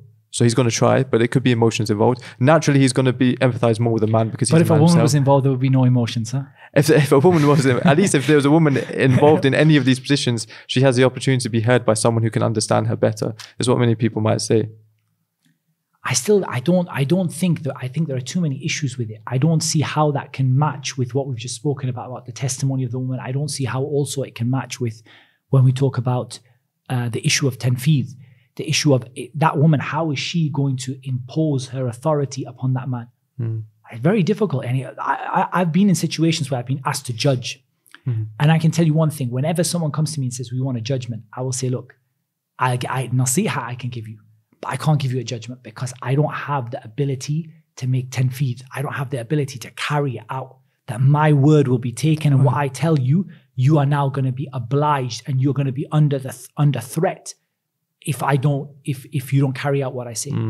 So I personally see that this is a matter that Allah Azza wa Jalla has given to men, like prophethood. And Allah Azza wa Jalla said, Allahu a'lamu haythu yaj'alu risalata. Allah knows better where to put prophethood. I mean, you and me could say, it's not a gender thing. You and me could sit here and say, why did Allah not make us prophets? Because Allah knows better where that belongs to. Yeah. And Allah Azza wa Jalla gave certain things in authority. If a man is in charge of a household, and then you want on top of that to be a female judge to be in charge of him, it doesn't make sense. And it doesn't match with, it's not consistent with the rest of the rules of Islam. And there is no issue with her going to a female for advice. The women from the Sahaba, they used to go to the mothers of the believers. They used to ask them for advice. They used to ask him for rulings, for a hadith they had heard from the Prophet ﷺ. But ultimately, Allah Azza wa Jalla has placed the issue of authority and leadership and so on in the hands of men. And that's for Allah to place. That's not a man who has placed it in the hands of a man. Allah Azza wa Jalla has placed it. Now that doesn't mean that there are no women on the face of the earth who would ever be suitable for that, because we said the Sharia rules for the general situation and what fits everything, not what fits rarities and unique situations. So I see going to a woman to ask advice, going to a woman to ask for hadith, going to a woman to ask for information about what I can do or what I should do or where I should go to get my rights. This is all things that were done in the time of the Sahaba and those who came after them. But ultimately, the judge is going to be the one to make the decision. And above the judge, there is going to be ultimately, eventually, the ruler who is in charge of the Muslims, who is going to also have oversight over that issue. And ultimately, finally, Allah subhanahu wa ta'ala is going to defend the rights of the people who are oppressed. And they're going to ultimately, somebody might be in a situation where, and a man can be in that situation, where the only thing they have left is to complain to Allah subhanahu wa ta'ala because their rights were not recognized. But in general, generally speaking, the Islamic system does provide that protection for that woman, and she's not going to that qadi to ask for that qadi's opinion or his idea. She's going to ask, what did Allah Azza wa Jal reveal about this? Al-hukm bima anzal Allah, by what Allah Azza wa Jal revealed. I want to pick up on something that you mentioned, which was the hadith that a nation that is led by a woman would never succeed. You're making it seem like in Islam, a woman can never have authority over any men. And that just seems so unfair. What about the situation, as we mentioned earlier, with regard to a man and his mother? A man has to obey his mother, right? And so that Wali al-Amr, who is in charge of the Muslims, ultimately has, he has to obey his mother. And we mentioned the hadith when the Prophet ﷺ said, Ummuk, 3 times, your mother, your mother, your mother. And the ulama, generally speaking, many of them held the opinion that this hadith refers to obedience, not just to love. That this refers to, that one of the hadith talks about husn suhbati, the excellence of my companionship. But many of them said that entails ta'ah. It entails obedience. So I personally don't think it's the case that there's never a case, but generally qawwama has been given to men. We established this right at the beginning of the podcast, that authority, generally speaking, has been given to men. But there is a balance in that. There are cases, and that generally speaking, in terms of the obedience of a son or a daughter to their mother, that's just one example. But the idea that men have been given a certain amount of responsibility over women throughout the society, that's consistent. It wouldn't be, and I would talk about this, it's important because inconsistencies are a sign of something that didn't come from Allah. Consistency is a sign that something came from Allah Azza wa Jal. So you have consistency in that. And we said authority isn't necessarily a good thing, like in the hadith of Abi Dharr that we mentioned, and Allah knows best. Going back to marriage then, we're now going through the marriage process. We have a situation where a wife is actually disobedient to the husband. What can the husband do? I have an ayah here, and the key part from the ayah that I want is وَضْرِبُوهُنَّ, beat them. Islam allows women beating, wife beating. Is that the case? I think the choice of translation there is a translation that is intended to convey, whether deliberately or accidentally, because I know that's how the ayah is translated, and beat them, وَضْرِبُوهُنَّ. Actually, the ayah starts with وَفَعِظُوهُنَّ, admonish them, وَهْجُرُوهُنَّ فِي الْمَضَاجِعِ, and abandon them in the bed, وَضْرِبُوهُنَّ, and hit them. Now here, the first thing is this word ضرب. It has a wide usage in the Arabic language. Now I'm not getting away from the fact that it says hit. Okay, it says hit. fine, I'm not dodging that at all. It says hit them. It doesn't say, it doesn't say hold their hand. Yeah. Right. But this word ضرب has a wide range in the Arabic language. Okay? From the usage of it in the Arabic language is, for example, in tayammum, in the hadith of tayammum, we're told to strike the ground, with the word darb, it's tayammum, that's it, this is darb here, one finger. And also darb is, beating, that the Prophet ﷺ criticized the man who beats and rebuked the man who beats his wife like a person beats their horse. So how do we know which one it means in this ayah? So this is very important now. There are 2 things that teach us that we can understand what this means. The first thing is, and the more important one, is the sunnah. But before we go to the sunnah, I just want to talk about a general Islamic principle. Okay. وَلَا يَظْلِمُ رَبُّكَ أَحَدًا. Your Lord doesn't oppress anyone. It is not conceivable that the hitting mentioned in here could be severe. It could be beating. It's not possible, because it wouldn't match any of the rules of Islam. وَمَا أَرْسَلْنَاكَ إِلَّا رَحْمَةً لِلْعَالَمِينَ. We sent you as a mercy to mankind. The Prophet ﷺ never hit anyone. He never hit a slave. He never hit his wives. He never hit even a riding beast. Salawatullahi wa salamu alayhi. He never hit anybody. So this ayah, it actually has a story to it. And this story And that issue is mentioned several times, but it has a story. And in this story is that the Prophet ﷺ said, لا تضربوا إماء الله. Do not hit the female servants of Allah at all. Okay. So this is what was revealed in the first instance. You are not permitted to hit any woman ever. Okay. Okay? In any way, including 1 finger, 2 fingers, slap with the hand. You're not allowed to hit them at all. It's not allowed. فجاء عمر إلى رسول الله صلى الله عليه وسلم فقال, Umar, he came to the Prophet صلى الله عليه وسلم and he complained. He said, دائرنا النساء على أزواجهن. He said that when you have said this now, these women are going beyond. They're like transgressing against their husbands. They're doing anything they want because they don't. There's no consequence to it. فَرَخَّصَ فِي ضَرْبِهِنَّ. So the Prophet ﷺ allowed for a man to hit his wife. I haven't established what kind of hitting that is, but he allowed for a man to hit his wife. فَأَطَافَ بِآلِ رَسُولِ اللَّهِ صَلَّى اللَّهُ عَلَيْهِ وَسَلَّمْ نِسَاءٌ كَثِيرٌ يَشْكُونَ أَزْوَاجَهُنَّ. Now this is amazing. A number of women, a lot of women, they came after this and they went to the wives of the Prophet ﷺ. Your judge issue you had before. They went to the family of the Prophet ﷺ and they complained, our husbands are hitting us now. Our husbands are hitting us now. فقال النبي صلى الله عليه وسلم لقد طاف بآل محمد صلى الله عليه وسلم نساء كثير يشكون أزواجهن ليس أولئك بخياركم. He said, many people have come to the family of Muhammad, many women have come to the family of Muhammad ﷺ to complain about their husbands who are hitting them. He said, these people who are hitting their wives, they are not the good people among you. They are not the best people among you.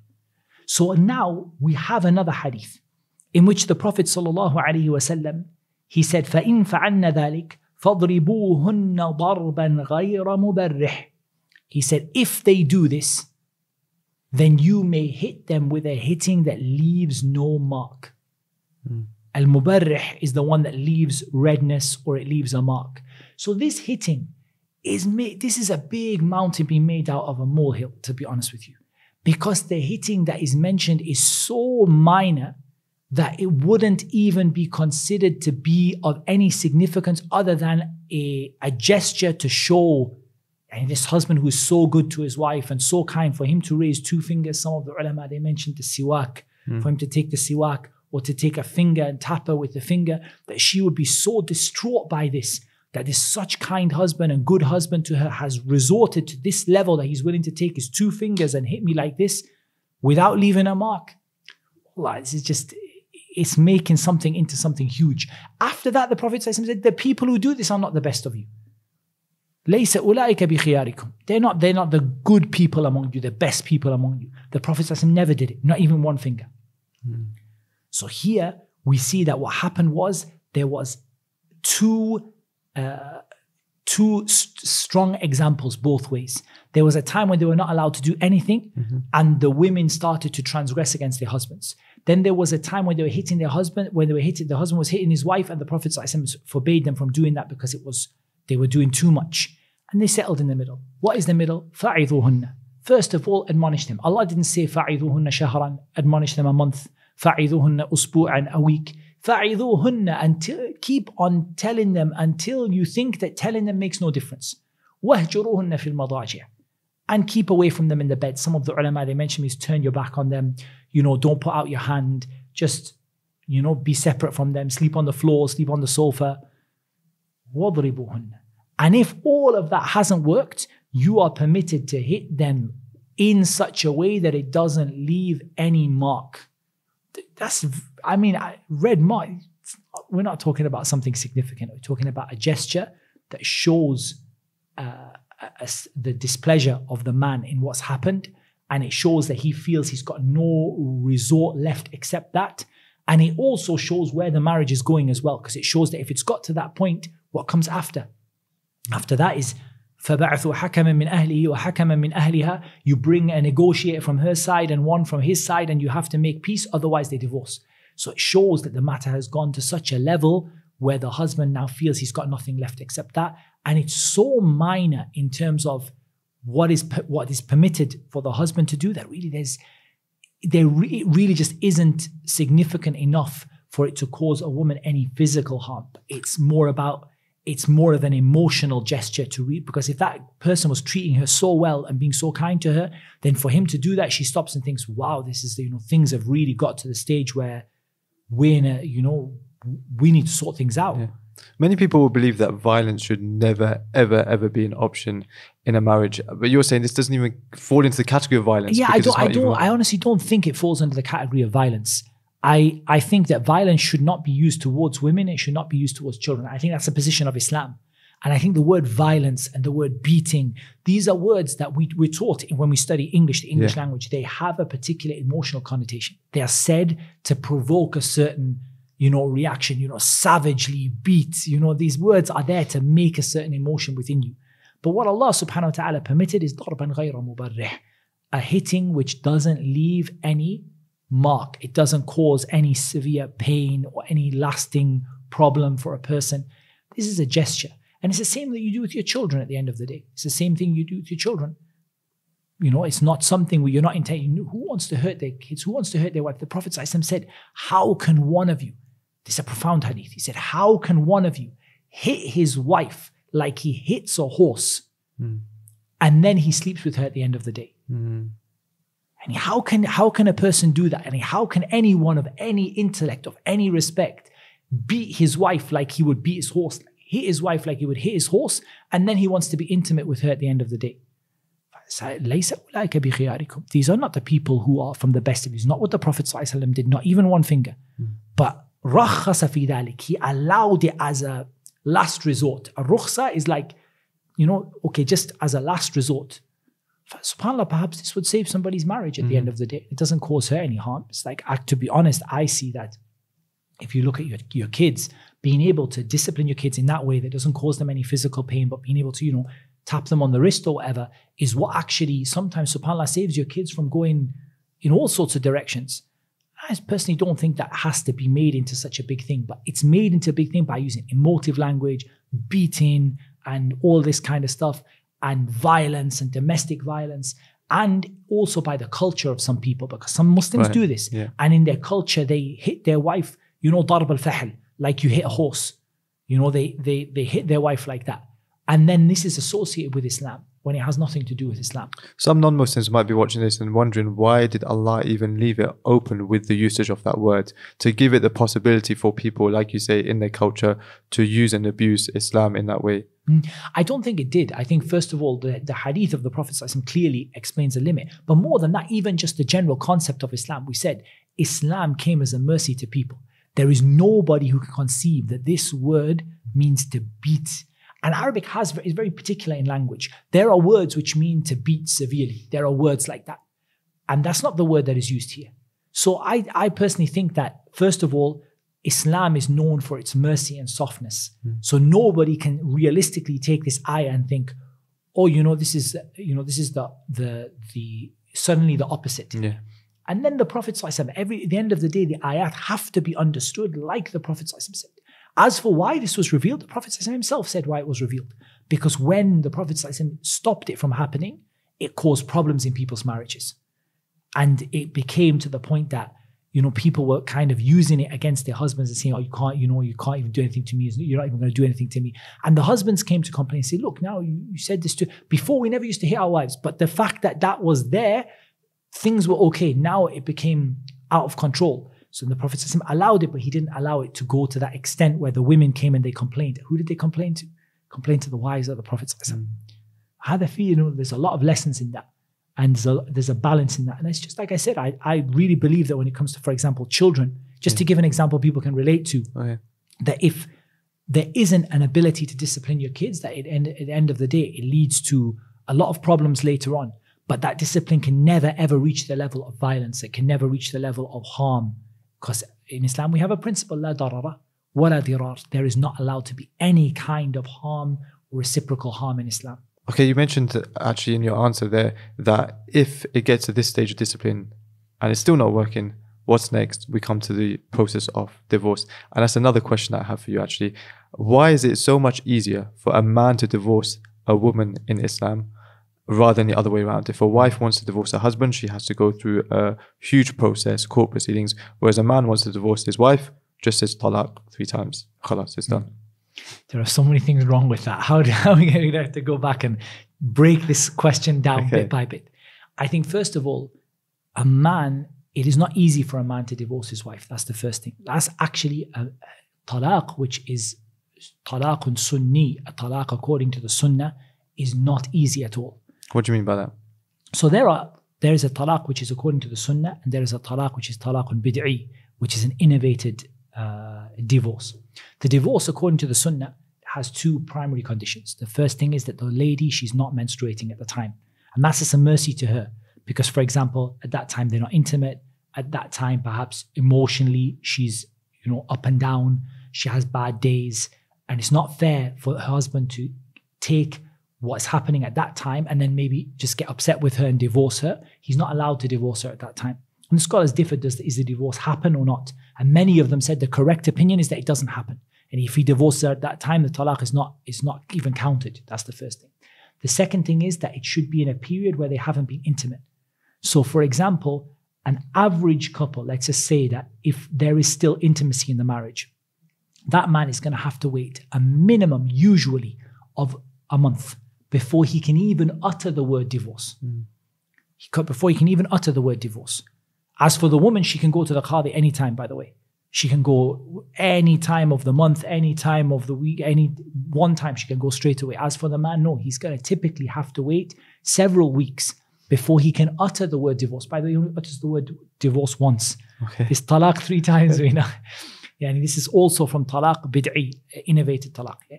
So he has to wait. He has to wait, first of all, that they have not been intimate. Her menses come. She now finishes her menses. They haven't been intimate. Now he can issue the divorce. That gives him time to reflect. When he issues the divorce, does she actually become divorced? No. What happens is now there is 3 menstrual periods, typically, in most situations. Some exceptions if they've only just been married, different things. But just to simplify, in most situations, 3 menstrual periods he has to spend on her. He has to live with her. He has to provide for her. He has to treat her as his wife. Now, that's typically 3 months. It might be more than 3 months for some women. All that time he has to wait. At the end of that time, which we've now got to somewhere in the region of 4 months, depending on the situation, could be 3.5 months, could be between him first intending to divorce her and actually the divorce actually taking place. The difference is that he doesn't need external confirmation for his divorce. Okay. He doesn't need the qadi to okay the divorce for him.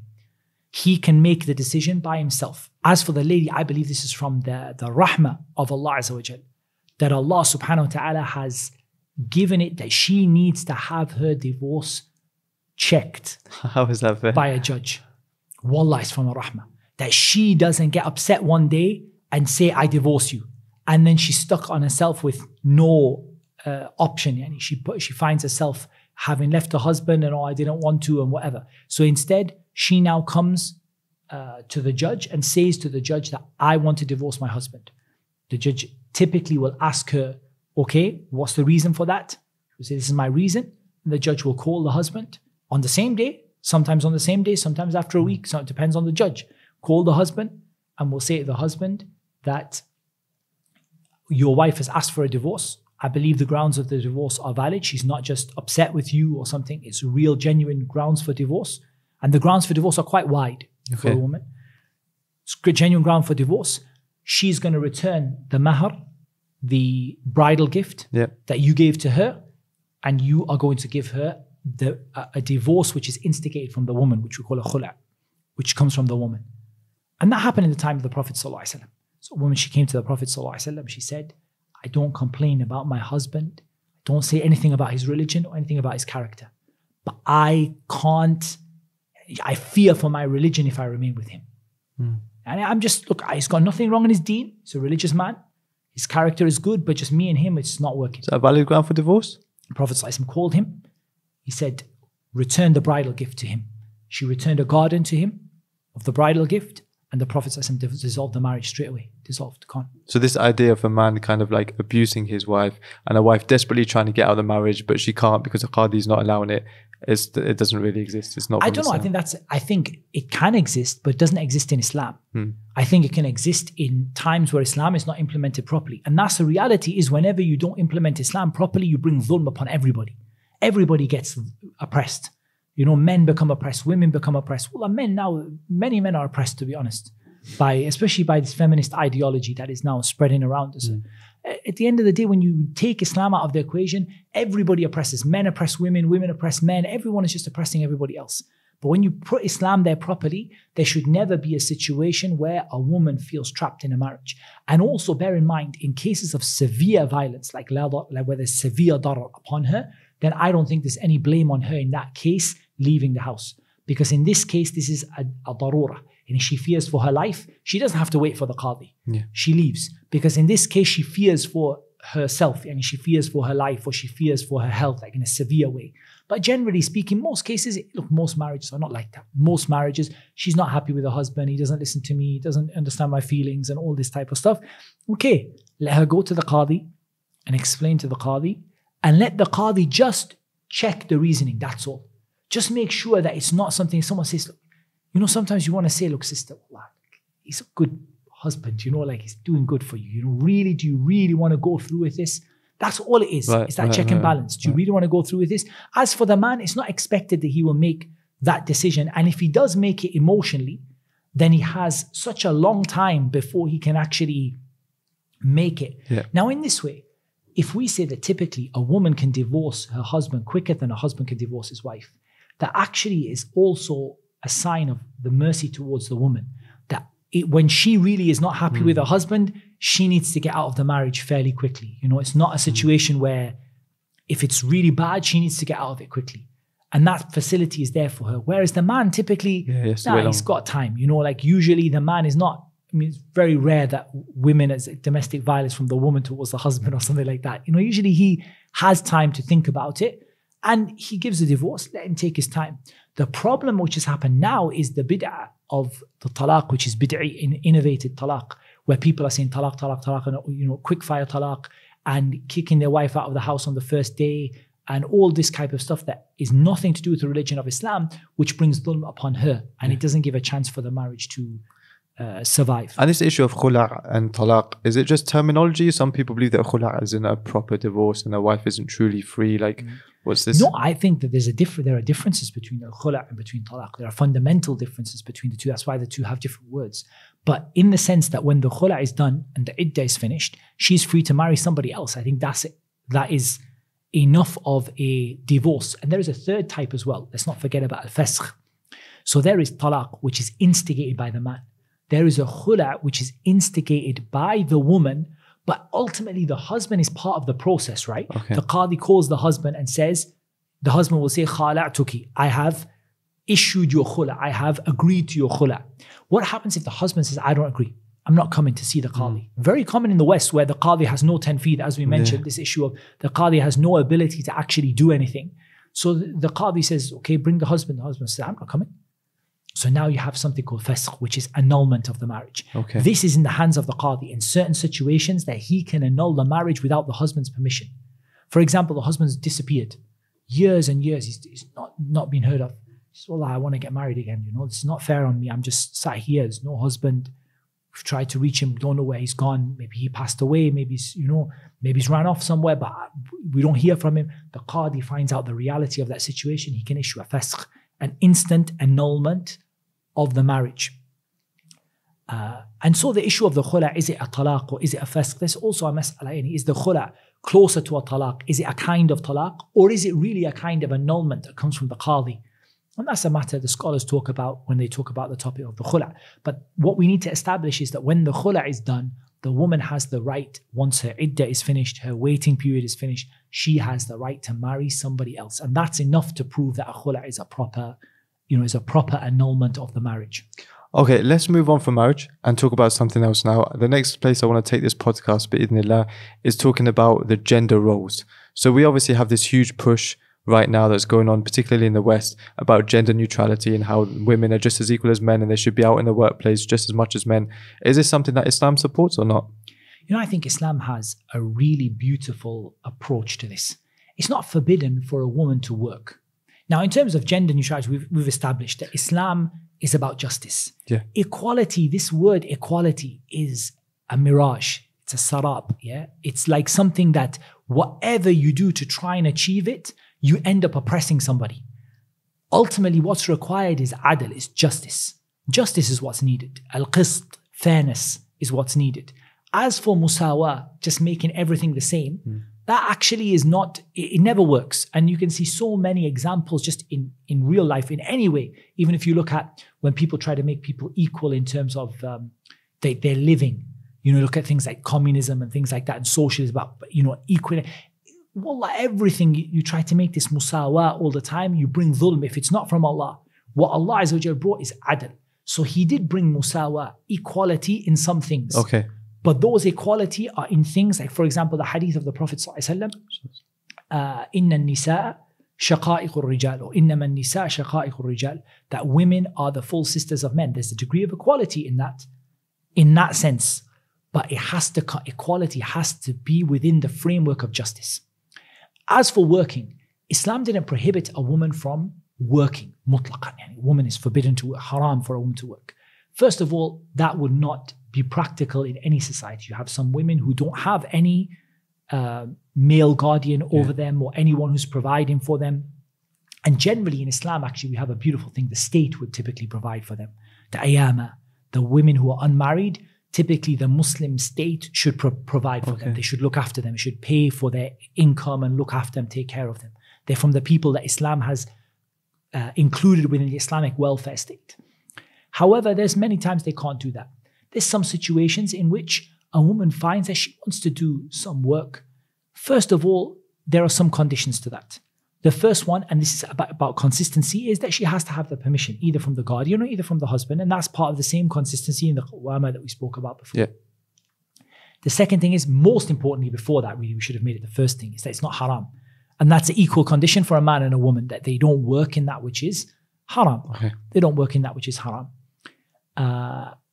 And the third one is that it doesn't take away from the work she does, doesn't take away from the other responsibilities that Allah has given her. Like, for example, let's just say that she has a responsibility to look after her husband, generally speaking. And the work doesn't interfere with that. The husband is happy, I don't have a problem.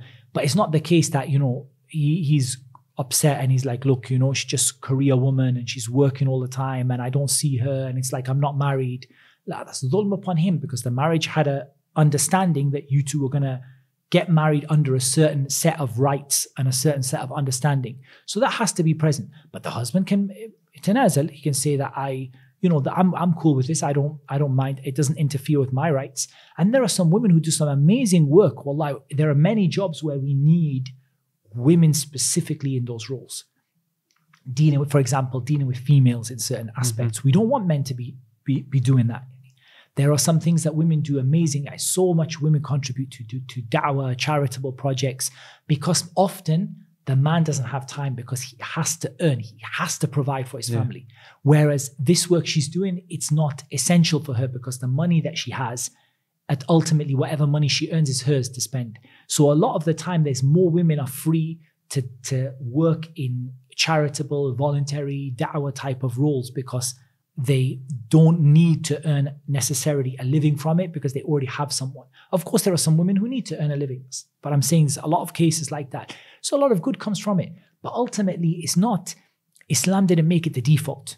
The default is that the woman has every expectation that her father or her husband, if she's married, will provide for her. She has the right to say to her husband, I'm sitting at home, you go out and work. I don't want to work. And I think that's something that a lot of people would appreciate. They would say that, okay, that's nice that I don't have to work. A lot of women would say, I don't want to work. Why do I have to work? Like in this 50-50 system, you know, you need to pay half the rent. You need to pay half the bills. You know, you need to pay. Someone says, I don't want to work. I don't want to do that. She has that. The default position in Islam is that the woman doesn't have to work. But she's not prohibited absolutely from work if it's something that works in her situation, her husband, her family. It works for her. So I think like right now there's a huge work from home culture because of what's happened with the pandemic, COVID-19. And I think that makes sense that a woman is not forbidden from working from home. But you run into problems once the COVID pandemic goes away, inshallah. And women are going to be required to leave their houses because, of course, they're not allowed to leave the houses because Allah says, وَقَرْنَ فِي بُيُوتِكُنَّ, remain in your houses. And that's a commanding verb in the Arabic language. So how is a woman expected to live her life when the religion of Islam is telling her she has to remain in a house? Okay, so let's take this question in two parts. Let's take the first part about working from home. First of all, we establish a woman doesn't have to work in the first place. So it's not a problem for her if she has to go out, if her husband was working from home, now he has to leave the house and go and work in an office. That's his problem. It's not her problem. She's okay now. She doesn't have to work. But if she's got a job that requires her to leave the house, is she allowed to based on this ayah? Is she allowed to leave the house? I think women are allowed to leave the house. Okay, but how do you reconcile that? Okay, I think can we establish on Isha? Okay, we can establish that it's permissible for a woman to leave the house. Okay, I suppose I would agree with that. How do you? لا تمنعوا نساءكم المساجد. Don't stop your women from going to the masjid. وبيوتهن خير لهن. This ayah وقرن في بيوتكن. First of all, it was revealed regarding the wives of the Prophet. Sallallahu alayhi wa sallam radiyallahu anhunna. And it applies to the women after them as well. I'm not going to say it's not an ayah that is only for this. But the Prophet sallallahu explained this beautifully. There was a woman, she came to the Prophet sallallahu alaihi wasallam and she said, "Oh Messenger of Allah, I love to pray with you." He said that your prayer your prayer that is in the masjid, in your local masjid, is better for you than the prayer with me. And your prayer in your home is better than your prayer in your local masjid. And we mentioned the hadith, وَبُيُوتُهُنَّ خَيْرٌ لَهُنَّ. Their homes are better for them. So ultimately, this idea of covering, this idea of being concealed, this is a part of the modesty that Allah Azza wa Jal has required from a Muslim woman. So it is better for her to remain in her home. And she's not forbidden from going out when she needs to go out. But this is different for the man. It's told, فَانْتَشِرُوا فِي الْأَرْضِ. Go out. وَابْتَغُوا مِنْ فَضْلِ اللَّهِ. Go out and earn. Why are you sitting in the house for? You need to get out and earn money. Go out. Umar radiallahu anhu used to criticize when he was in charge of the Muslims, when he used to see a young man sitting in the masjid in the time of work, and he's sitting in the masjid just reading the Qur'an. So get out, go work. فَانْتَشِرُوا فِي الْأَرْضِ. Go out and earn something. Because that's your job. As for the woman, it's not your job to go out and earn something. So stay in your home. Stay around your home. But if you go to the masjid, there's nothing wrong with that. If you go to the market, the Prophet in the time of the Prophet, the women used to go to the market and buy things. If they just want to go out and see their friends, they're allowed to see their friends. This issue is not one of it being haram, if that's something that they are able to do without compromising their religion. Because we have to be careful, because you say, go out and meet your friends, and say, I go out and meet my friends in a nightclub or something. You know what I mean? As long as it doesn't contradict what the religion says. And yes, we go back to the idea of the authority, the responsibility of the husband in the household. It has to be organized, but she doesn't have to have the individual permission for every time. Okay, what do you mean by that? There are two types of permission, right? There's a general permission and an individual permission. Generally, a woman knows my husband doesn't object to me doing 1, 2, 3. Doesn't object to me going to see my friends, doesn't object to me going to buy things from the shop, doesn't object to me going to visit, relatives or whatever. She knows that generally. She doesn't have to ask her husband every time because it's something that she knows from him. He doesn't mind it. But there are things she knows her husband will not be happy with. Right. And he's not I know he's not always happy with it. So in this case, she should ask. And that also is part of the consistency of a man being responsible. But a man will also be asked. She says, I want to go visit my parents. The man says, no. So the man's going to be asked by Allah. Why did you say that? Is there a reason for it? Do you have a valid reason for it or not? So you might have a valid reason.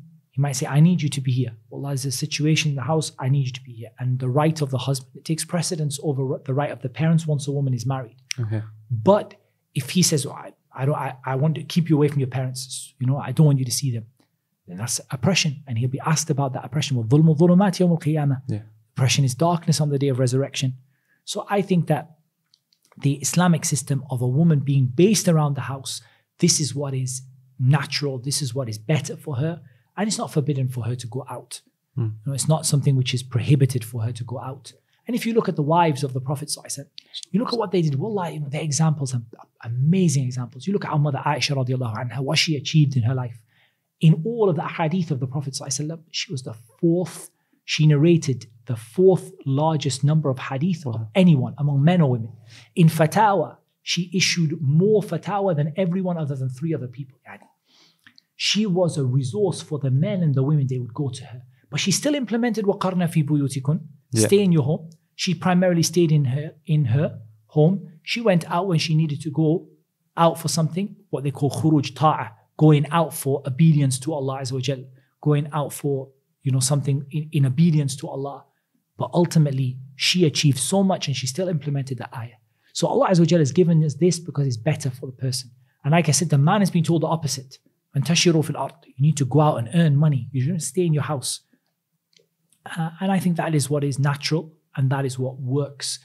And if you implement it, wallah, it doesn't cause any oppression to the woman at all. In fact, it actually gives her so much ability to actually do things instead of the man, you know, running around from place to place and, you know, trying to just make ends meet. She has so much she can do, so much learning she can do, so much teaching she can do, so much benefit she can do for the people, like Aisha radiallahu anha did. So it's all about seeking that benefit that Allah has given you. If Allah said it's better for you to stay in your home, then stay in your home and now earn reward from Allah Azza wa Jal.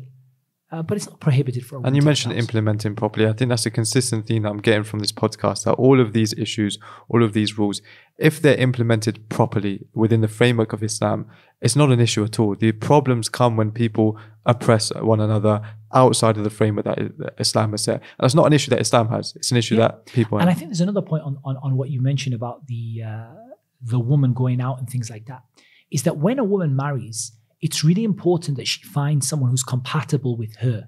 You know, there are some men who, to be honest, he's not very, you know, permissive when it comes to these things. Like he doesn't, you know, like, and there are some men who he doesn't mind, you know. So it's important that a woman looks for the right person when she gets married. And this is also about the wali, you know, like it's important that the wali supports her in this, looking for the right person. Because if the two are not matching, she's a person who just cannot stay in the house, you know, even one day, she has to go out. And the husband is a person who expects that his wife will only leave the house when it's on fire. That's a big problem, you know, compatibility problem. It's not that the wife is necessarily wrong or that the husband is necessarily bad, but they're just the two of them are not compatible with each other. And that's the type of thing that the wali should be looking at and making sure that, look, are you sure this is the right type of person for you? You should be asking those kind of questions to the husband as well. And I thought on that topic of the wali also, and I know we kind of finished the topic, but even this issue of how a woman can approach a man, it's really difficult. You know, if she doesn't have the wali, how is she supposed to like just, just walk up to him and just like, you know, hey, how you doing? You thinking about getting married? It's a means for her to actually be protected a little bit, you know. Good point, yeah. And a lot of the things in marriage, like the mahar, are there to show the value of the woman. They say that the mahar, the wisdom in the mahar, in the bridal gift, is that a man actually has to work hard to get married to a woman. It's not like, oh, I want to marry you. It's okay, we're married. You know, like he has to now go out and work. He has to earn money in order to just afford the bridal gift and to be able to spend on her, to be able to provide her accommodation. So now it's someone she's worth something to him. It's not like she's like, she has a, you know, he's like, I have to, you know, to keep her, I have to really work hard. So she has a value in that sense. It's not something that has no value like the women of Jahiliyyah. Yeah, you alluded to it earlier. I think the nature of these discussions on the Hot Seat podcast are by default very one-sided. And if the rules were the other way around, we actually have an open discussion about what men have been given, what women have been given. You know, a bridal gift that is to be given to a woman. I'm sure there'll be some men who was like, that's not fair. What about me? You know, and the man is obligated to provide for his wife and spend on his wife, where it's not the other way around. I want to highlight a point on that. Very interesting. You know, when you talk about the bridal gift, look at countries where the woman is obliged to give a bridal gift, like a dowry. Okay. These are countries where female infanticide is through the roof.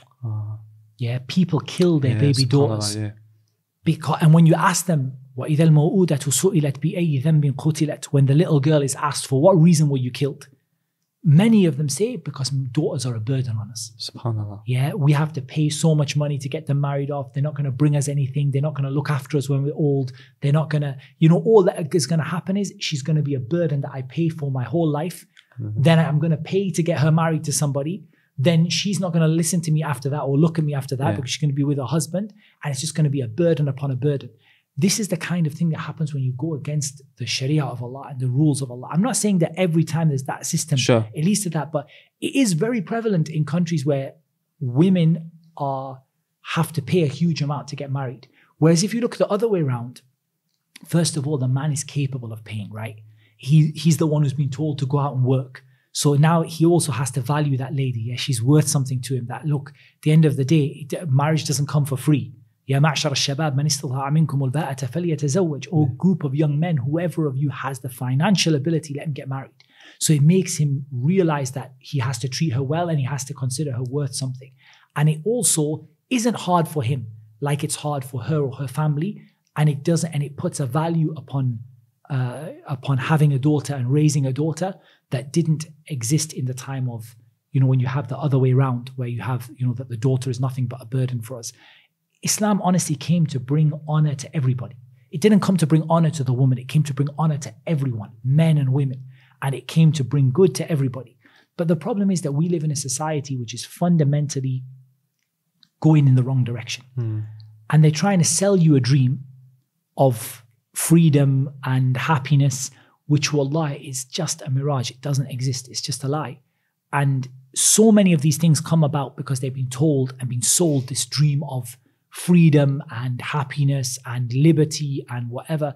And ultimately, Ibn al-Qayyim, I think he worded it amazing. He said, هَرَبُوا مِنَ الرِّقِّ الَّذِي خُلِقُوا لَهُ فَبُلُوا بِرِقِّ النَّفْسِ وَالشَّيْطَانِ.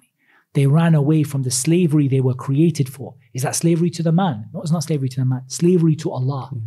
And so they fell into being enslaved by themselves and the shaitan. Subhanallah. You run away from one, you find it in the other. Like now, if you look at these women who are free and liberated, wallah al-azim, they are abused by men at a level that is unbelievable. The amount of abuse, physical abuse, the amount of, relationship abuse, the amount of they're abused for the way they look, they, putting women on billboards and whatever. This is not liberty. This is oppression. This is actually slavery to men, but they've dressed it up in the clothing of liberty to make people think that they're liberated and they're free. But liberty and freedom comes when you submit yourself to Allah, men and women. SubhanAllah, very true. When I mentioned وَقَرْنَ فِي بُيُوتِكُنَّ, you did link it to modesty, and I think the rest of the ayah obviously refers to that as well. Yes. Let's talk about that, inshallah. We recently did a podcast, myself and Shaykh Abdul Rahman, on the issue of niqab. What's your opinion on that? You believe niqab is wajib? I do believe that that on the balance of evidence that the niqab is an obligation. Yes. Gloves as well? Allah knows best. I believe, to the best of my knowledge, that's what I believe to be correct. Yeah. So you believe a woman, you can see where this is going, you believe a woman when she leaves her house, she has to be covered from head to toe.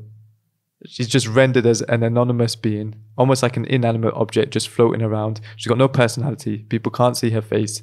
You understand why there's some people, especially that's an incredibly misogynistic statement.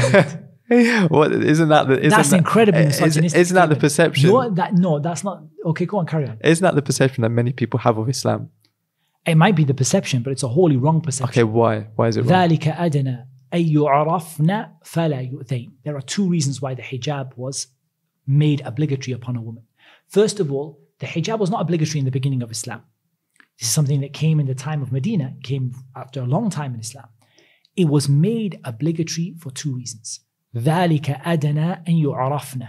So that she can be known, not so she can be, what did you say, an anonymous floating object. An anonymous floating object. As some people say. So that she can be known. The hijab is the biggest banner that the woman goes underneath and said, this is me, this is who I am. I'm a person who has boundaries. That's what the hijab means, right? Hijab means a boundary, a barrier. Yeah? That this woman, she says, I have boundaries. So you make sure you stay outside of my boundaries, yeah? Make sure I have boundaries. وَأْتُوا الْبُيُوتَ مِنْ أَبْوَابِهَا. If you want to go in the house, go in through the front door. Don't climb in through the window. I'm a person who has boundaries. If I'm available to marry, you go speak to my wali. If I'm not, then my husband will see what is underneath this hijab. Everybody else can just keep their boundaries. And you arafna. So she's making a statement now, like a uniform makes a statement. Like when you see somebody in uniform, it's like, okay, this person has authority. True. She's making a statement. I have boundaries. I have a hijab. And I have a partition, a barrier that's between me and between you. وَأْتُوا الْبُيُوتَ مِنْ أَبْوَابِهَا. You go to the house through the door. فَلَا يُؤْذَيْنَ. And it stops her from being harmed. There are many harms here, but ultimately the greatest harm is religious harm. People sometimes talk about the tafsir of the ayah purely, it stops people, whistling at her, and it stops people, leering at her. But ultimately the greatest harm upon her is the harm in her deen. In what way? And the harm in disobeying Allah subhanahu wa ta'ala. Or the harm in that hurts her modesty or her chastity. That's the biggest harm, the harm in her religion. So it saves her from the harm in the religion, it saves her from the harm in the dunya. And it sets out a sign that this is who I am. I think it's the biggest statement of her personality. I don't believe it oppresses her personality at all. In fact, let's be honest, how many times in the West, and personally I've seen in office environments, and the way men talk about women because of how they look, and will hire her because she's eye candy for the office, and be something to look at, and it's devaluing a woman. That's disgusting, the way people talk about women like that. And who you value her for who she is or what she looks like. You put hijab on her, do you still value her now? Yeah, very true. You value her for who she is, or you value her for what she looks like? Well, I believe that hijab is very, very important. And it's important as well because women are not like men. Ultimately, if you take an average of 100 men and you put those 100 men in a line and you have a woman walk past who's not properly clothed, and then you take 100 women and you have a man walk past who's not properly clothed, wallahi, thumma wallah, the reaction will not be the same. It's true. Yeah, it's mustahil, impossible for the reaction to be the same. Men and women are different in that regard.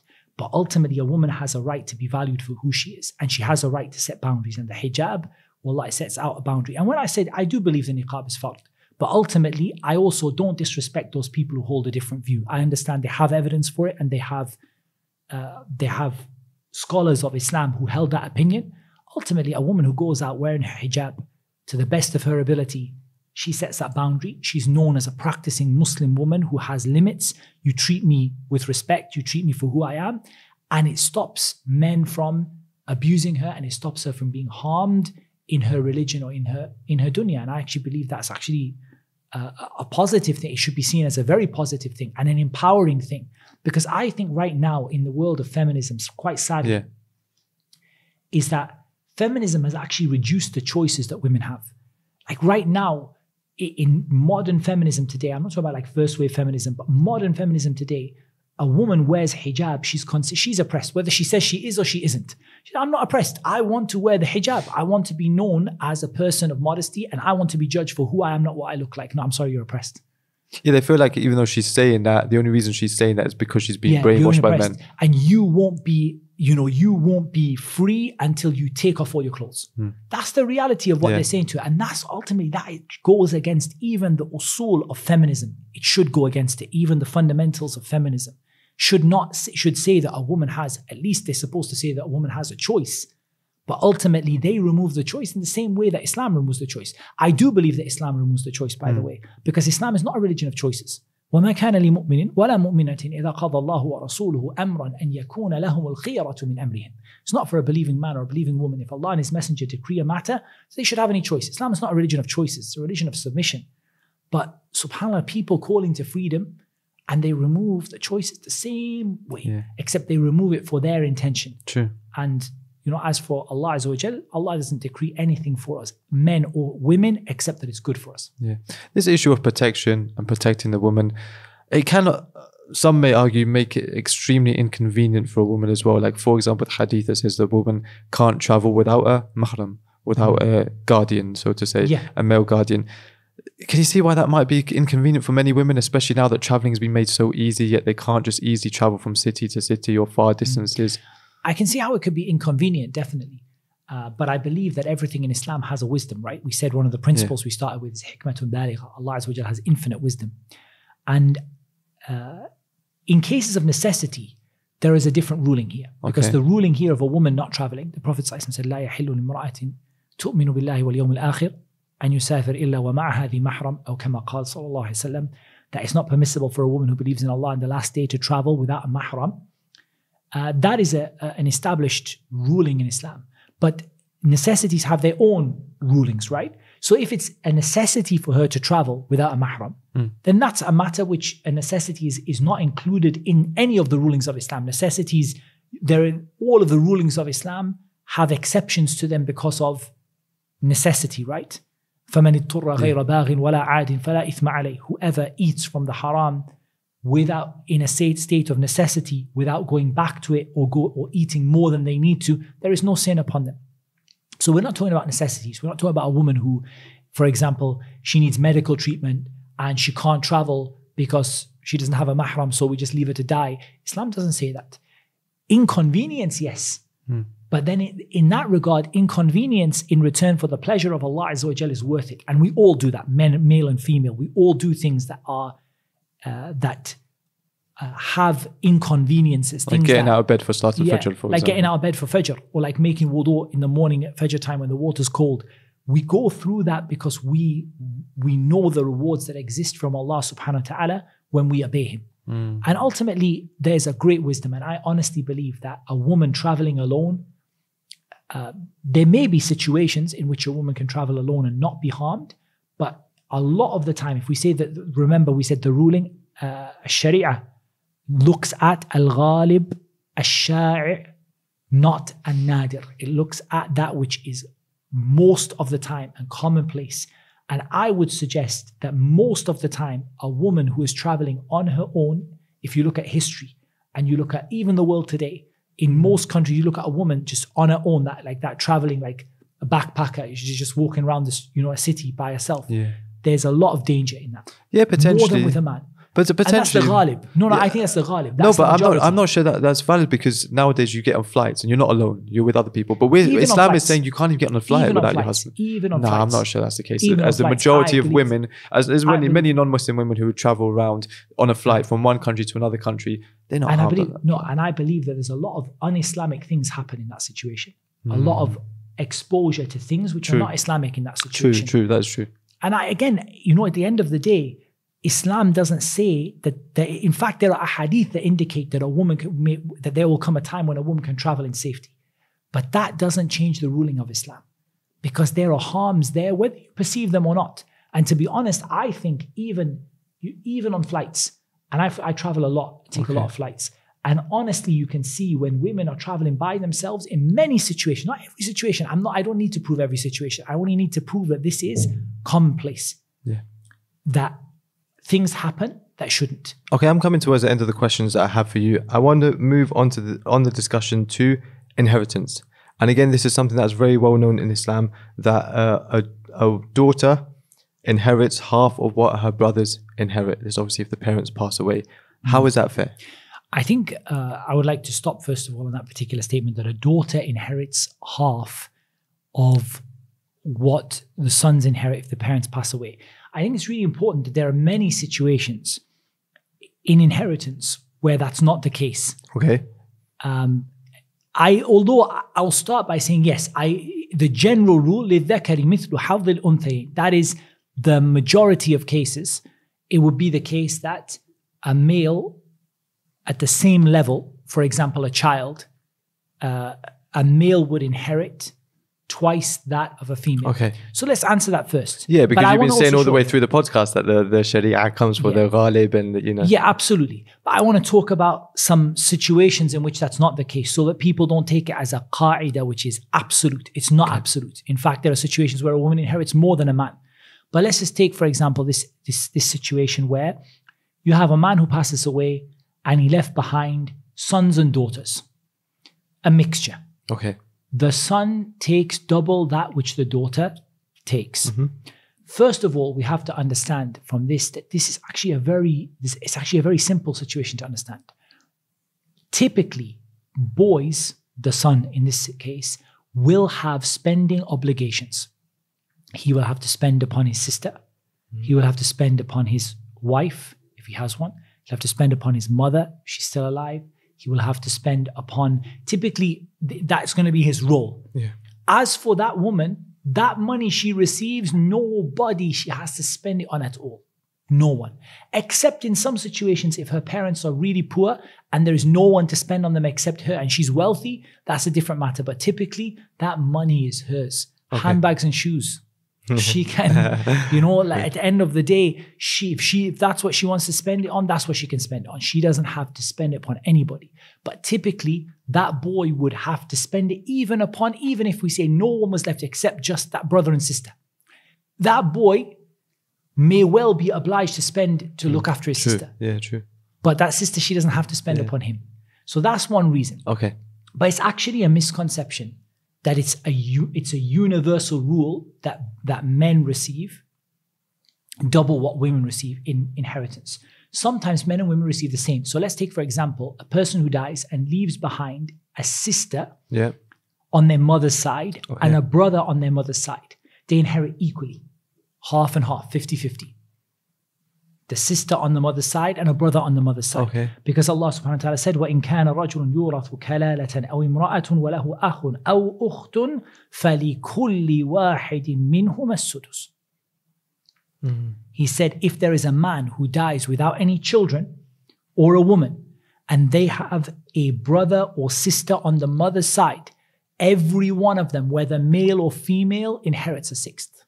What do you mean by brother and sister on the mother's side? So this is, we think from the dead person here. So Abdullah dies, and Abdullah has a half brother and sister. The half brother and sister are half from his mum's side. In other words, that his mum was previously married or subsequently married, and he has a half brother and a half sister. They inherit equally, 50-50 dead. Like a sudus, a sixth, and a sixth. Or if they are more than that, then they share a third, equally among themselves. The male and the female do not get different amounts. So that's an example when they inherit the same. They may inherit more. So for example, let's take a woman dies, leaving behind her husband and 2 daughters. Okay? The husband inherits a quarter, and the daughters inherit a third each. Oh, wow. So now the daughters inherited more. Even each individual daughter inherited more than their father inherited from their mother who passed away. And there are some situations like that. For example, a wife dies, leaving behind a husband and leaving behind a single daughter. The husband takes a quarter, she takes a half, the daughter, and she inherits the remaining as well. She inherits what remains from it. There are some situations even in which a woman inherits and a man doesn't inherit anything. So let's take, for example, a woman who dies. She leaves behind a husband, and she leaves behind a father, a mother, a daughter, and a granddaughter from her son. A granddaughter from her son. If it was a grandson from her son, he wouldn't inherit anything. But the granddaughter from her son inherits a sixth. So if it was her brother, he wouldn't inherit anything. The reason he wouldn't inherit anything is what he has left is al-baqi, whatever's left. And there's nothing left in that situation. There's nothing left for him. Because each share has been given out to other people, and she takes a fixed share of a sixth. But if it was the case that she had a brother, the brother gets nothing because there's nothing left for him. So yes, these are not it's not the most common situation, but there are situations. It's not that Islam didn't set a principle. Women, you don't deserve anything. Men, you deserve more. Rather, that each situation is set out by Allah subhanahu wa ta'ala. There are times when a woman gets equal. There are times when she gets more. There are times when she inherits and the man inherits nothing. But the general principle is that when it comes to, for example, children on the same level, or when it comes to brothers and sisters on the father's side, or full brothers and sisters, generally speaking, it goes in the level that the man will take double that which the woman takes, but her wealth belongs to her alone. And the man typically has obligations to spend out of his wealth. And that's just me finding not me, but the scholars of Islam mention it as from among the wisdoms you can take. But ultimately, we have to submit to Allah. When we understand that Allah knows best for us, Allah subhanahu wa ta'ala is not going to oppress anybody among us. He's not oppress any woman among us, any man among us. Allah Azza wa Jalla knows best. And that's more important even than the reason I just gave, which is just to say that, typically, for example, a man has spending obligations that he has to spend upon women, but the woman doesn't have to spend upon anyone. That's fair enough, but that's only one example. Really, the ultimate example is أَلَا يَعْلَمُ مَنْ خَلَقَ. The one who created you knows better what to give you and what not to give you. Yeah, and I think that's something that's, like I reiterate, like I said before, that's a constant theme that has come up time and time again over this podcast. We've mentioned some very controversial issues. And of course, the number one reason why we submit that is because this is what Allah has said. Having said that, within each and every single one of them, you've brought about, from yourself and from scholars before you, wisdoms that we can understand as human beings, let alone the hikmah and the wisdom that is with Allah that we're not even aware of. I think that's an important point to bring out, that every single ruling within the religion of Islam that we've discussed today, there's not been a single one where I don't think you've actually sat opposite me and said, just accept it. You've always brought about wisdoms, even though as Muslims we should be accepting it anyway, as you established in the start. Because we have to understand that whatever wisdoms we bring are just our limited ability to see the wisdom in certain things. But actually the wisdom is far greater than that. Yeah. You know, we mentioned, for example, a woman remaining in a house. And, you know, some of the scholars mentioned, for example, وَقَرْنَ, the word used is the word qarar. And the word qarar, it means to be settled there. That's where she's going to be settled and where she's comfortable and based around. And, you know, there are so many wisdoms that are mentioned. But the point is that ultimately, we need to have that trust in Allah that those wisdoms are there, that Allah doesn't legislate dhulm for anyone, and Allah doesn't legislate hardship. You know, even this word taklif, you know, this word al-mukallaf. They say that burdened, yeah. You know, Allah hasn't burdened you with anything. لا يكلف الله نفسا إلا وسعها. Allah has honored you with Islam. Allah has given you gifts. Allah has blessed you. Allah hasn't burdened anyone with anything. But these examples are just to show that there are wisdom, so people watch and say, okay, yeah, I can see some of the wisdom in that. But actually the wisdom in it is far greater than even what any human being can express or can explain. Yeah. I have one more question for you before we move on to some of the closing questions. And this is to do with actually a topic that is not normally associated with Islam, and that's the topic of superstition. And there's a hadith I have here in Sahih al-Bukhari where the Prophet ﷺ said, evil omen is in the woman, the house and the horse. How do you explain that? إنما الشؤم في ثلاث, the hadith, أو كما قال صلى الله عليه وسلم, that a shu'm is found in three things. I think that first of all, it's really what you said in the beginning is actually very important, that superstition has no place in Islam. So whatever this hadith means, for certain this hadith is not superstition. But a shu'm is where you can feel that something is not right for you. Okay. It's just, it's not meant for me. And the Prophet mentioned three things. He mentioned al-mar'ah, a woman, as in your wife, dabba, a riding beast, and a bayt, a house. Islam doesn't oppress houses. I think we've all agreed unanimously that Islam is not a religion that oppresses houses or oppresses horses or camels. So there's no reason to consider this oppresses a woman. It simply means that when you have that feeling, a shu'm is like that. Like you have a feeling that it's just it isn't meant for me. This doesn't work for me. There are some houses, there's no reason someone says, explain why. It's not. Can't put your finger on it. Just not, I can't put it's not working for me. It's not something that is right for me. Now, Islam didn't approve any kind of superstition, that this person's superstitious or they're a curse upon me or an evil omen upon me. I think the translator there tried to find a good word for a shu'm, which is difficult to bring in. But this feeling that something just, to be honest, this person is just not bringing good for me. You know, since I married, it's just not worked out for me one way or the other. That is correct to say about a woman, about your wife, that it could be a case that someone got married and it just doesn't suit them and they can't necessarily put their finger on it, or they can't really necessarily express it in words. It's just not working out for me. And the same thing can happen with a riding beast, that this riding beast, since every time I've ridden it, something has gone wrong. Like it just didn't work out for me. And I'm not saying it's a superstitious or it's cursed or something. Right. I'm just saying that it just has not worked out for me properly at all. And likewise, a person can say so about a house. You say, you know what it is? I just decided I'm going to move. Why are you going to move your house in a nice area? And it's not for me. This thing is not for me. So that is one understanding of the hadith. But for sure, what we can say is there's absolutely no chance of superstition in Islam, because that goes against Tawheed, which is the essence of Islam. Yeah. Okay. I want to move on to some closing questions now before I give you a chance to summarize what we've discussed so far. I was wondering when you're going to ask me about the things that women have been given that men haven't been given. That's not for this podcast. That's definitely not for this podcast. We're not going to talk about wearing gold and silk and, you know, the ease that's been given to the women in some of that. No, that door's closed. That door is definitely closed. That's not for discussion here. Okay, never mind. Okay. What if someone listens to this and they've heard what you have to say and they agree with what you have to say? However, they say that there is no doubt that the religion of Islam nowadays, as it is practiced, let's just say culturally, in parts of the world is oppressing women. And therefore, what about the solution of actually changing some of the texts, some of the religious texts, to make sure that these kind of things aren't abused? What are your kind of thoughts on that? Okay. The problem with that is there are three real huge problems. I think the first thing is that Allah Azza wa Jal sent down this religion knowing what would happen until the end of time. اليوم أكملت لكم دينكم وأتممت عليكم نعمتي ورضيت لكم الإسلام دينا. Today I've completed my favor upon you, completed your religion for you, chosen my favor upon you, completed for you Islam, chosen for you. Islam is your religion. Islam is your religion now.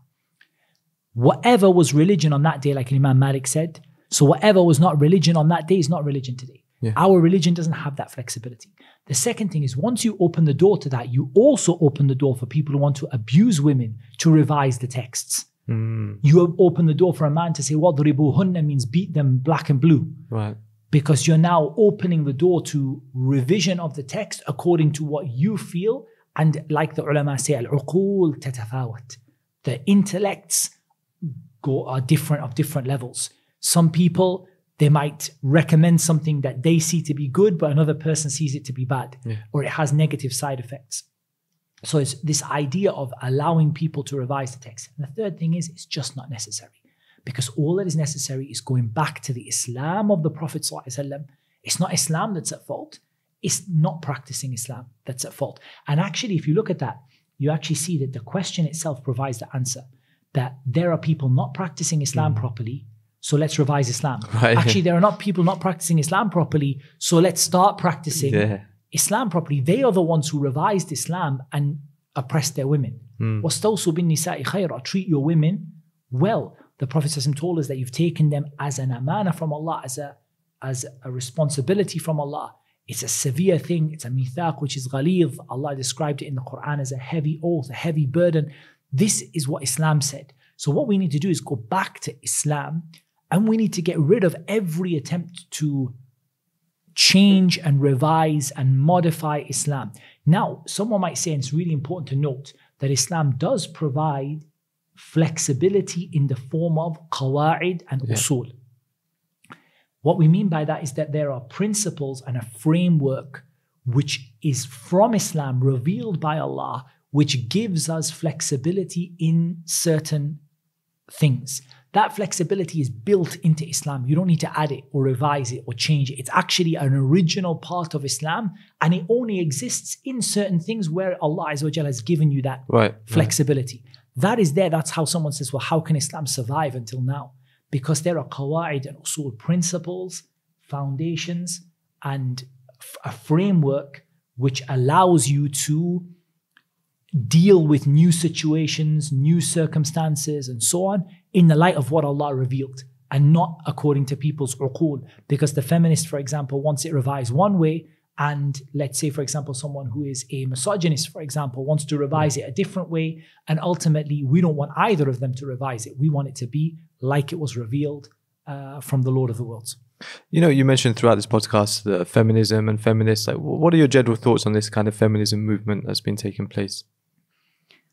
I think that when I looked at feminism, and I don't claim to be an expert on feminism, I don't think that's fair. I think my job here is to present what I know of Islam. And so I would say, I would definitely put that disclaimer out there. But from what I have understood about feminism is that feminism gathers together lots of different movements and lots of different ideologies and lots of different severity within that, and different perspectives and different levels of extremism and extremity, to be honest, are gathered all in together. There are certain things that feminists wanted to achieve at some point, be it first wave feminism or second wave feminism, that Islam already gave them in the beginning. And so what we say is that feminism there was not really the answer, but the answer again was actually Islam.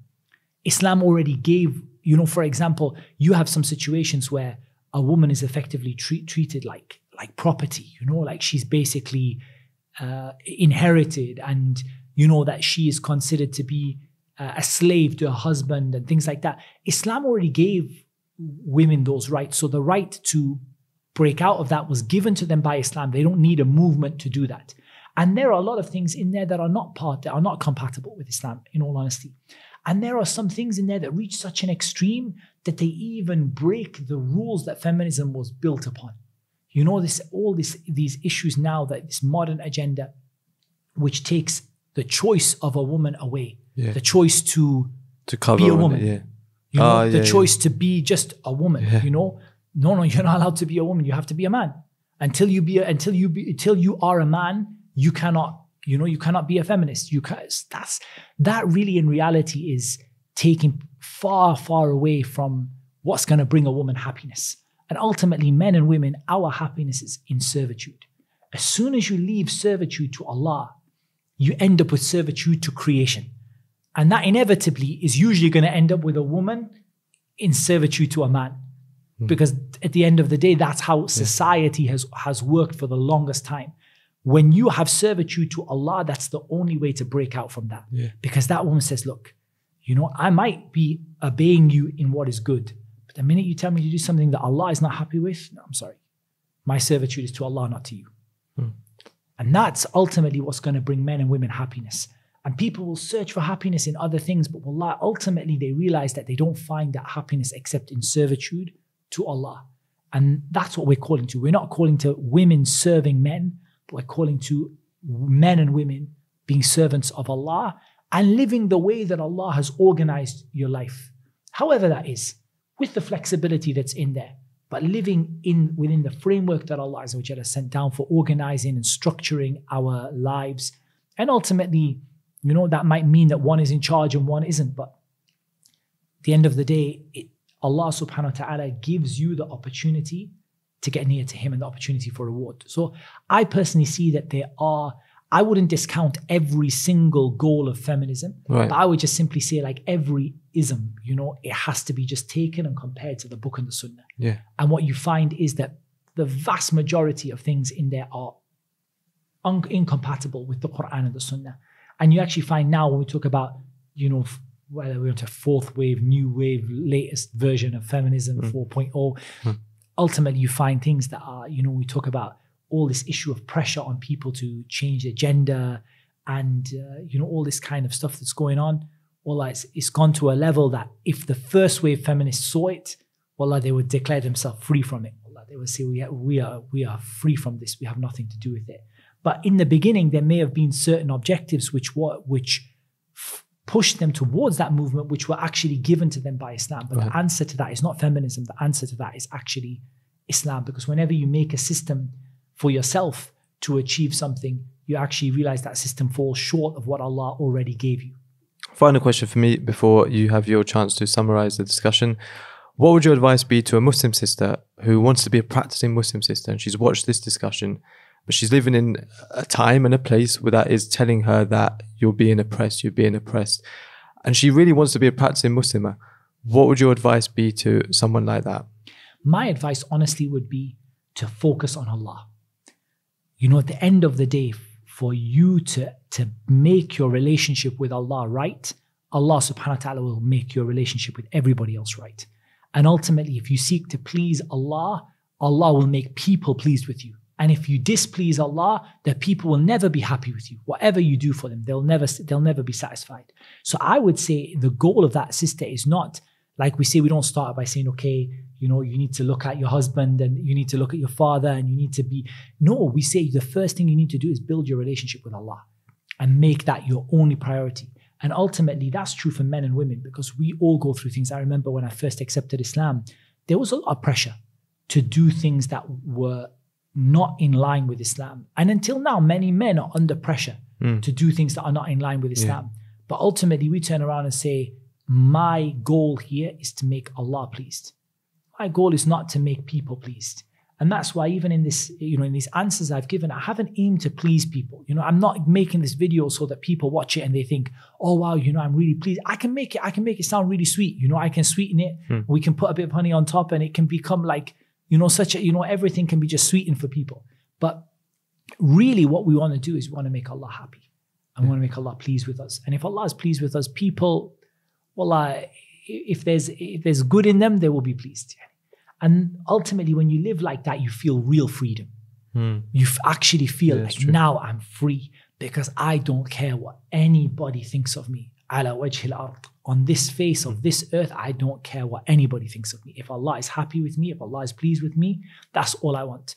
And I would say to people, really simple, just go back. Allahu amaraka bihada. Did Allah command you to do this? Idhan la yudayyirna. Allah is not going to let us go.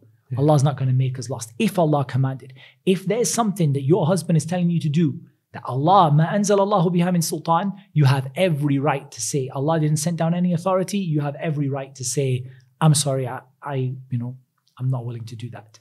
But if it's Allah that commanded you to do something, Allah is not going to cause you to be lost. Look at this is a statement of who? Of a man or a woman? A woman. Hajar, عليها السلام. She said, Allahu amaraka bihada. Allah told you to leave me here or not? Or was it your idea? Na'am, Allah told me to leave you here. Idhan la yudayyirna. Allah is not going to make us get lost. Allah is not going to cause us to become lost. He is not going to leave any man or any woman who does righteous deeds. He is not going to cause anything they do to be lost. Jazakallah khairan. I really appreciate your time today. Barakallah feek. Would you like to summarize what we've discussed? Well, I think we've covered a lot of the points. I think it's really, really important. Again, we go back to the idea of servitude to Allah Azza wa Jal. We go back to the idea that you have unlimited opportunities in front of you. Men and women, you have so many opportunities. Wallah, when you waste your time, both men and women, and I don't mean just women, men and women, you waste your time coveting what other people have, looking for what someone else has. Why can't I be the one sat in that chair? Why can't I be the one doing this? Why can't I be the one? Wallah, you lose the opportunities that are in front of you. So take them, make sure you learn your religion properly, because that's the only way you're going to know. First of all, for men, you're not going to know how to treat a woman right unless you know your religion. For women, you're not going to know what it means to be treated correctly unless you know your religion. Let's go back to how the religion used to be in the beginning, because that's what brought honor. And if you look at role models like our mother Aisha radiallahu anha, you look at the mothers of the believers, you look at the daughters of the Prophet sallallahu alayhi wa sallam radiallahu anhum, you look at the sahabiyat, you see every kind of success, every kind of goodness, every kind of, achievement in this world. There is so much that every Muslim woman can do. But wallah, she just doesn't need to waste her time sitting there listening to the statements of people who don't want good for her. Wallah, if they wanted good for her, you look at them and say, okay, after she takes this feminism and she becomes a feminist and she leaves all the religion that Allah Azza wa Jalla has sent, then what do you want from her? What you want from her is kul su'a makruh. Everything evil and everything that's disgusting. That's what you want. Because ultimately that's what it's based upon. And freedom, and it comes from worshipping Allah Azza wa Jal. There are so many things. Islam gives roles to everyone. And ultimately, Allah gives you the best set of opportunities for you. And sometimes I think that people want things that are harder than the things they have. If a woman is being given, for example, if someone said to you, Shahid, look, if you pray 5 times a day, you fast the month of Ramadan, you obey, let's say, for example, the Wali al-Amr, 8 doors of Jannah open for you. You say, well, I don't want it. I'm sorry. I don't want the 8 doors of Jannah. I want to go out and work. La wallah. If Allah has given you something, take what Allah has given you. Take it with both hands. خُذِ الْكِتَابَ بِقُوَّةٍ. Take the scripture with strength and go and take every opportunity that Allah has given you. And you'll still find within Islam so much flexibility that will allow you still to be your own self, to have to do the things that you want. You'll find that within Islam, inshallah ta'ala. I think otherwise, I would just say the points that we made at the beginning, those were the most important points to go back to. But I think we've covered a lot, and it's been a good session, alhamdulillah. It was nice to come back. Barakallah feek. Inshallah, we'll see you again soon. Inshallah. Subhanakallahumma wa bihamdik. Ashhadu an la ilaha illa ant. Astaghfiruka wa atubu ilayk.